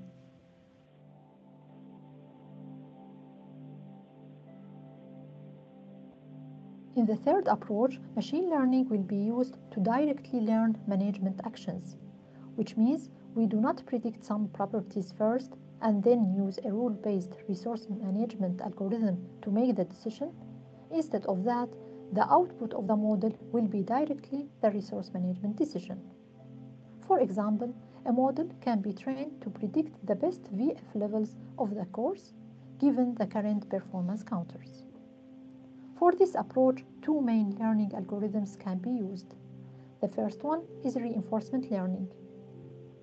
The goal of the resource management will be formulated as a reward function. For instance, high reward for high performance. The agent will learn at runtime good resource management decisions by trial and error. The second algorithm is imitation learning. Imitation learning uses supervised learning at design time to learn resource management decisions. Training data in this case will be optimal resource management decisions for some scenarios. It is common to extract training data by brute force search. That means trying all possible resource management decisions to determine the optimal one. At design time, the model is trained on this training data. At runtime, we pass system state to the model to directly infer the best action and executing it.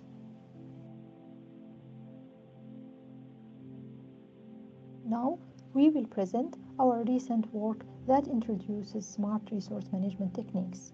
We selected one technique per approach. Following the first approach, we introduce a smart mapping technique where machine learning is used to predict the impact of mapping candidates to select the best one. We introduce smart boosting technique, which follows the second approach. The last technique is smart task migration technique, which follows the third approach.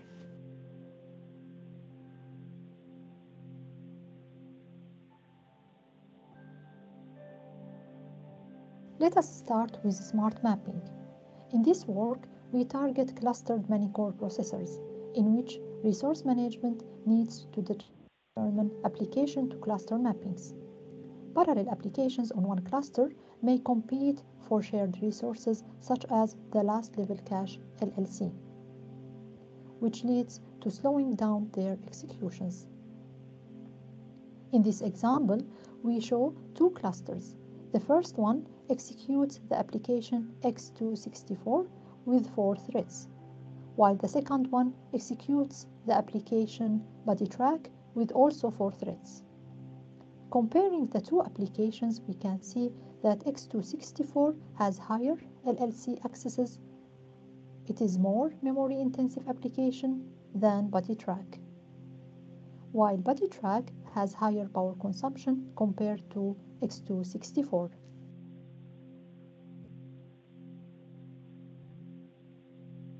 Now, when a new application, namely Kolsky, arrives to the system, resource management needs to decide to which cluster to map this application. If it is mapped to cluster 1 with x264, it finishes its execution after 95 milliseconds and leads to a peak temperature of 72 degrees Celsius, while mapping it to cluster 2 with body track leads to a lower response time of 83 milliseconds, which indicates lower cache contention, but it leads to a higher peak temperature, which is 81 degrees Celsius. That means there is a trade-off between cache contention and temperature, and resource management needs to consider it. To this end, we need to predict the impact of cache contention on clusters on the performance of co-running applications. To achieve this prediction, we propose a neural network model to predict the slowdown in the application execution incurred on a cluster. The model is used to evaluate the impact of potential application to cluster mapping decisions. Then, we propose a thermal and contention-aware resource management technique called TCRM that uses predictions from the neural network model and jointly determines application to cluster mapping, thread to core mapping, and VF levels.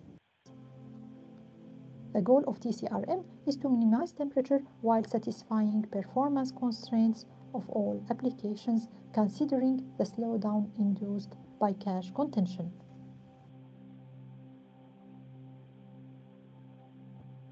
Here is an overview of the main steps in TCRM. At design time, we run simulations and obtain traces. Then we generate training and test data. Then we train the neural network for slowdown prediction. At runtime, this model will be called to evaluate the impact of application to cluster mappings. Then our TCRM will use these predictions to select the best application to cluster mapping. In addition, it selects the thread to core mapping and also the VF levels of the clusters. We evaluate our smart application mapping on the state-of-the-art many-core simulator that is called HICC. The simulated processor consists of 8 clusters with 8 cores for each. There are 256 kilobytes of private L2 cache per core and 8 megabytes shared last-level cache per cluster. The frequency ranges from 1 to 4 GHz, and we compare TCRM with CoRM, which is a combination of two state-of-the-art techniques. One considers thermal-aware mapping, while the other one considers cache-aware mapping. The experiments have been conducted on a workload consisting of 20 randomly selected applications from 2 benchmark suites. We conducted 5 experiments, each of them with different arrival rates of applications to test different system utilizations. Performance constraints of applications are inputs to our TCRM, and it is assumed that the constraints will be met at 2.4 GHz.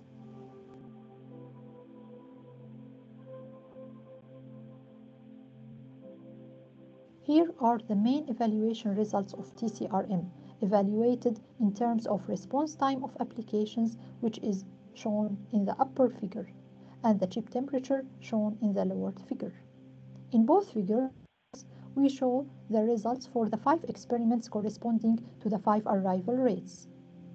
In the upper figure, for each experiment, we show the distribution of the resulting response times of all running applications in the workload normalized to their corresponding performance constraints. We can see that TCRM satisfies all performance constraints with minimal slack time, while CoRM has long slack time up to 31%.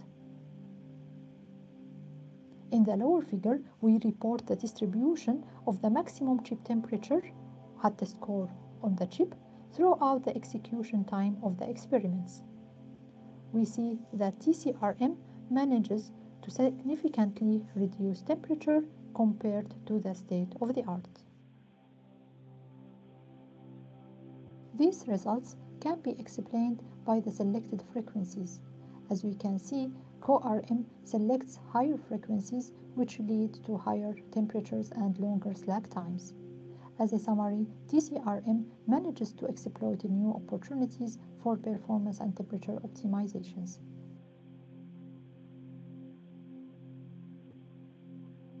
Let us now present the smart boosting technique, which follows the second approach. That means it uses machine learning to predict hidden properties. In particular, different applications have different power and performance sensitivities to VF level changes. In this example, we have 2 applications executing at the same frequency, 2 GHz. We want to boost the performance. To this end, we increase the VF level of radix to 3 GHz and throttle LU count to 1.9 GHz to maintain the same peak temperature. This selection of VF levels results in significantly higher performance at the same peak temperature. The reason is that radix has high performance sensitivity to VF level change, and therefore it gets significant performance change when frequency is increased. At the same time, LU count has high power sensitivity to VF level changes, therefore downscaling it by only 0.1 GHz was sufficient to maintain the same peak temperature, although the VF levels of radix has increased by 1 GHz. This example motivates the need to predict at runtime power and performance sensitivities of applications on VF level changes in order to optimize for performance.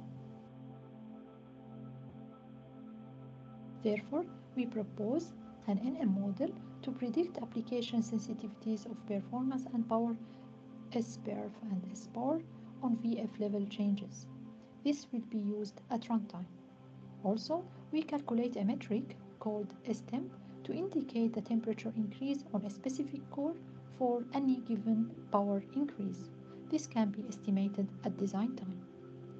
This model will be used by a boosting technique called Smart Boost to select the VF levels while jointly considering performance, power, and temperature, and the goal of Smart Boost is to maximize performance under temperature constraint.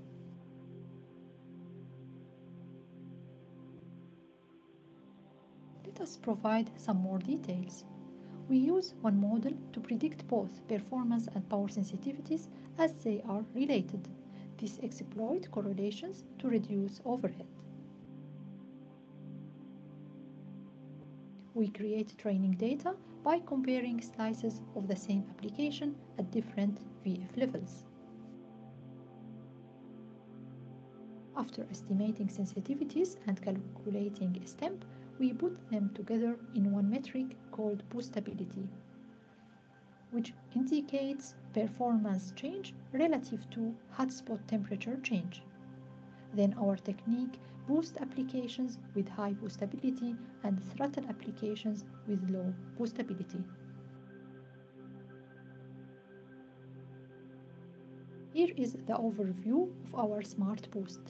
It depends on performance counters to estimate boostability by an NN model. Then this metric is used in the boosting decisions. These decisions include throttling some applications to avoid thermal violations. Some applications will be boosted to exploit thermal headroom, while some applications can be throttled to boost other applications, which lead to higher performance.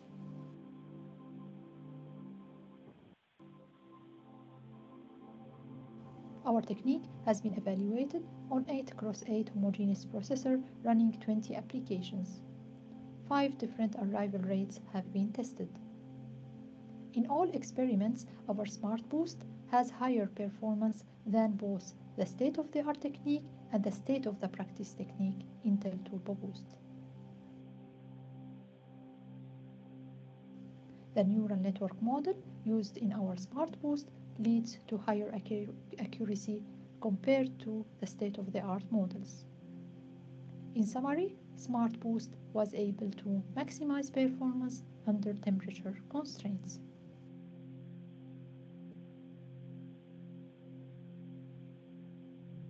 Let us now present our Smart Task Migration. It follows the third approach, which means machine learning is employed to directly select resource management decisions. In smartphones, generated temperature adversely affects user experience, and also low performance reduces user experience. Therefore, it is relevant in such devices to minimize temperature under user-defined quality of service target. This optimization can be done with application migration and DVFS.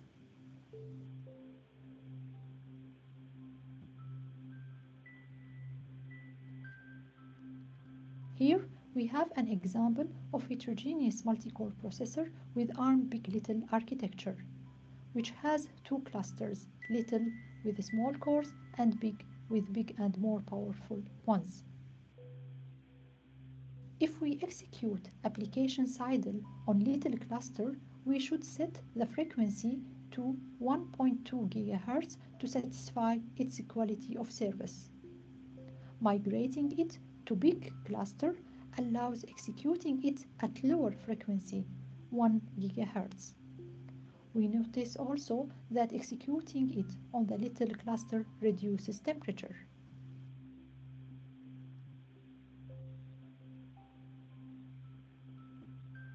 If we do the same experiment for the second application ADI, we see that executing it on little cluster requires a frequency of 1.8 GHz to satisfy its quality of service. However, it can satisfy it at 0.7 GHz on the big cluster. Also, executing it on the big cluster reduces temperature, in contrast to the first application idle. Another experiment for the application ADI has been conducted.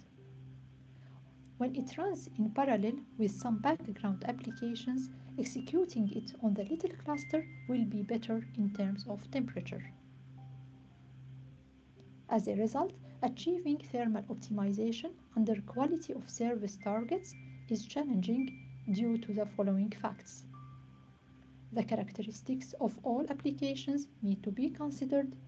Per cluster DVFS requires global optimization, limited access to measurements.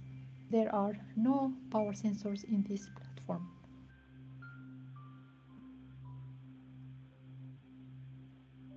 We tackled these challenges by introducing TOP-IL, which is thermal-aware optimization based on imitation learning. A neural network model is trained at design time to select the best application to core mapping based on relevant performance counters on the cores. Then we accelerate the inference of the neural network model using the existing MPU on the smartphone chip. Our TOP-IL has been evaluated on smartphone chip HICC board, showed that TOP-IL is able to minimize temperature under quality of service targets.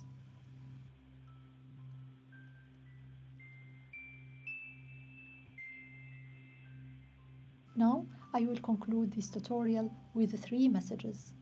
First of all, technology advancement enables further performance improvements by introducing many cores on single processor. Recent platforms and applications are complex, and to manage them, smart resource management is required.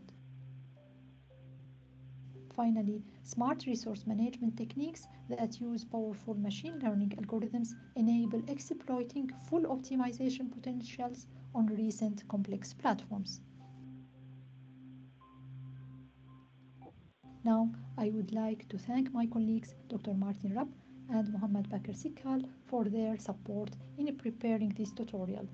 They are working with me and with Professor Henkel in the research group of machine learning-based resource management.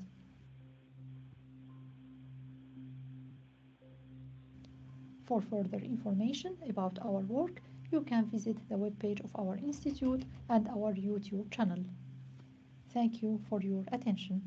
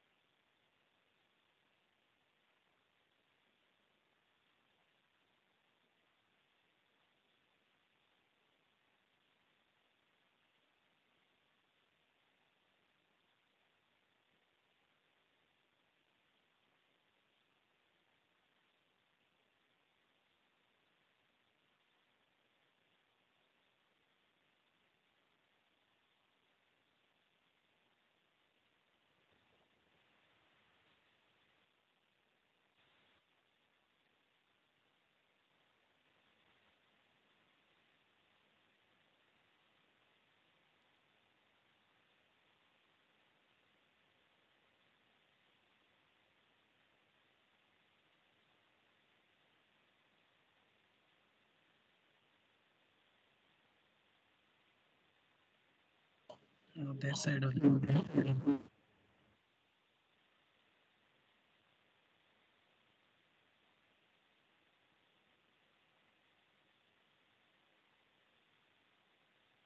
Here also the.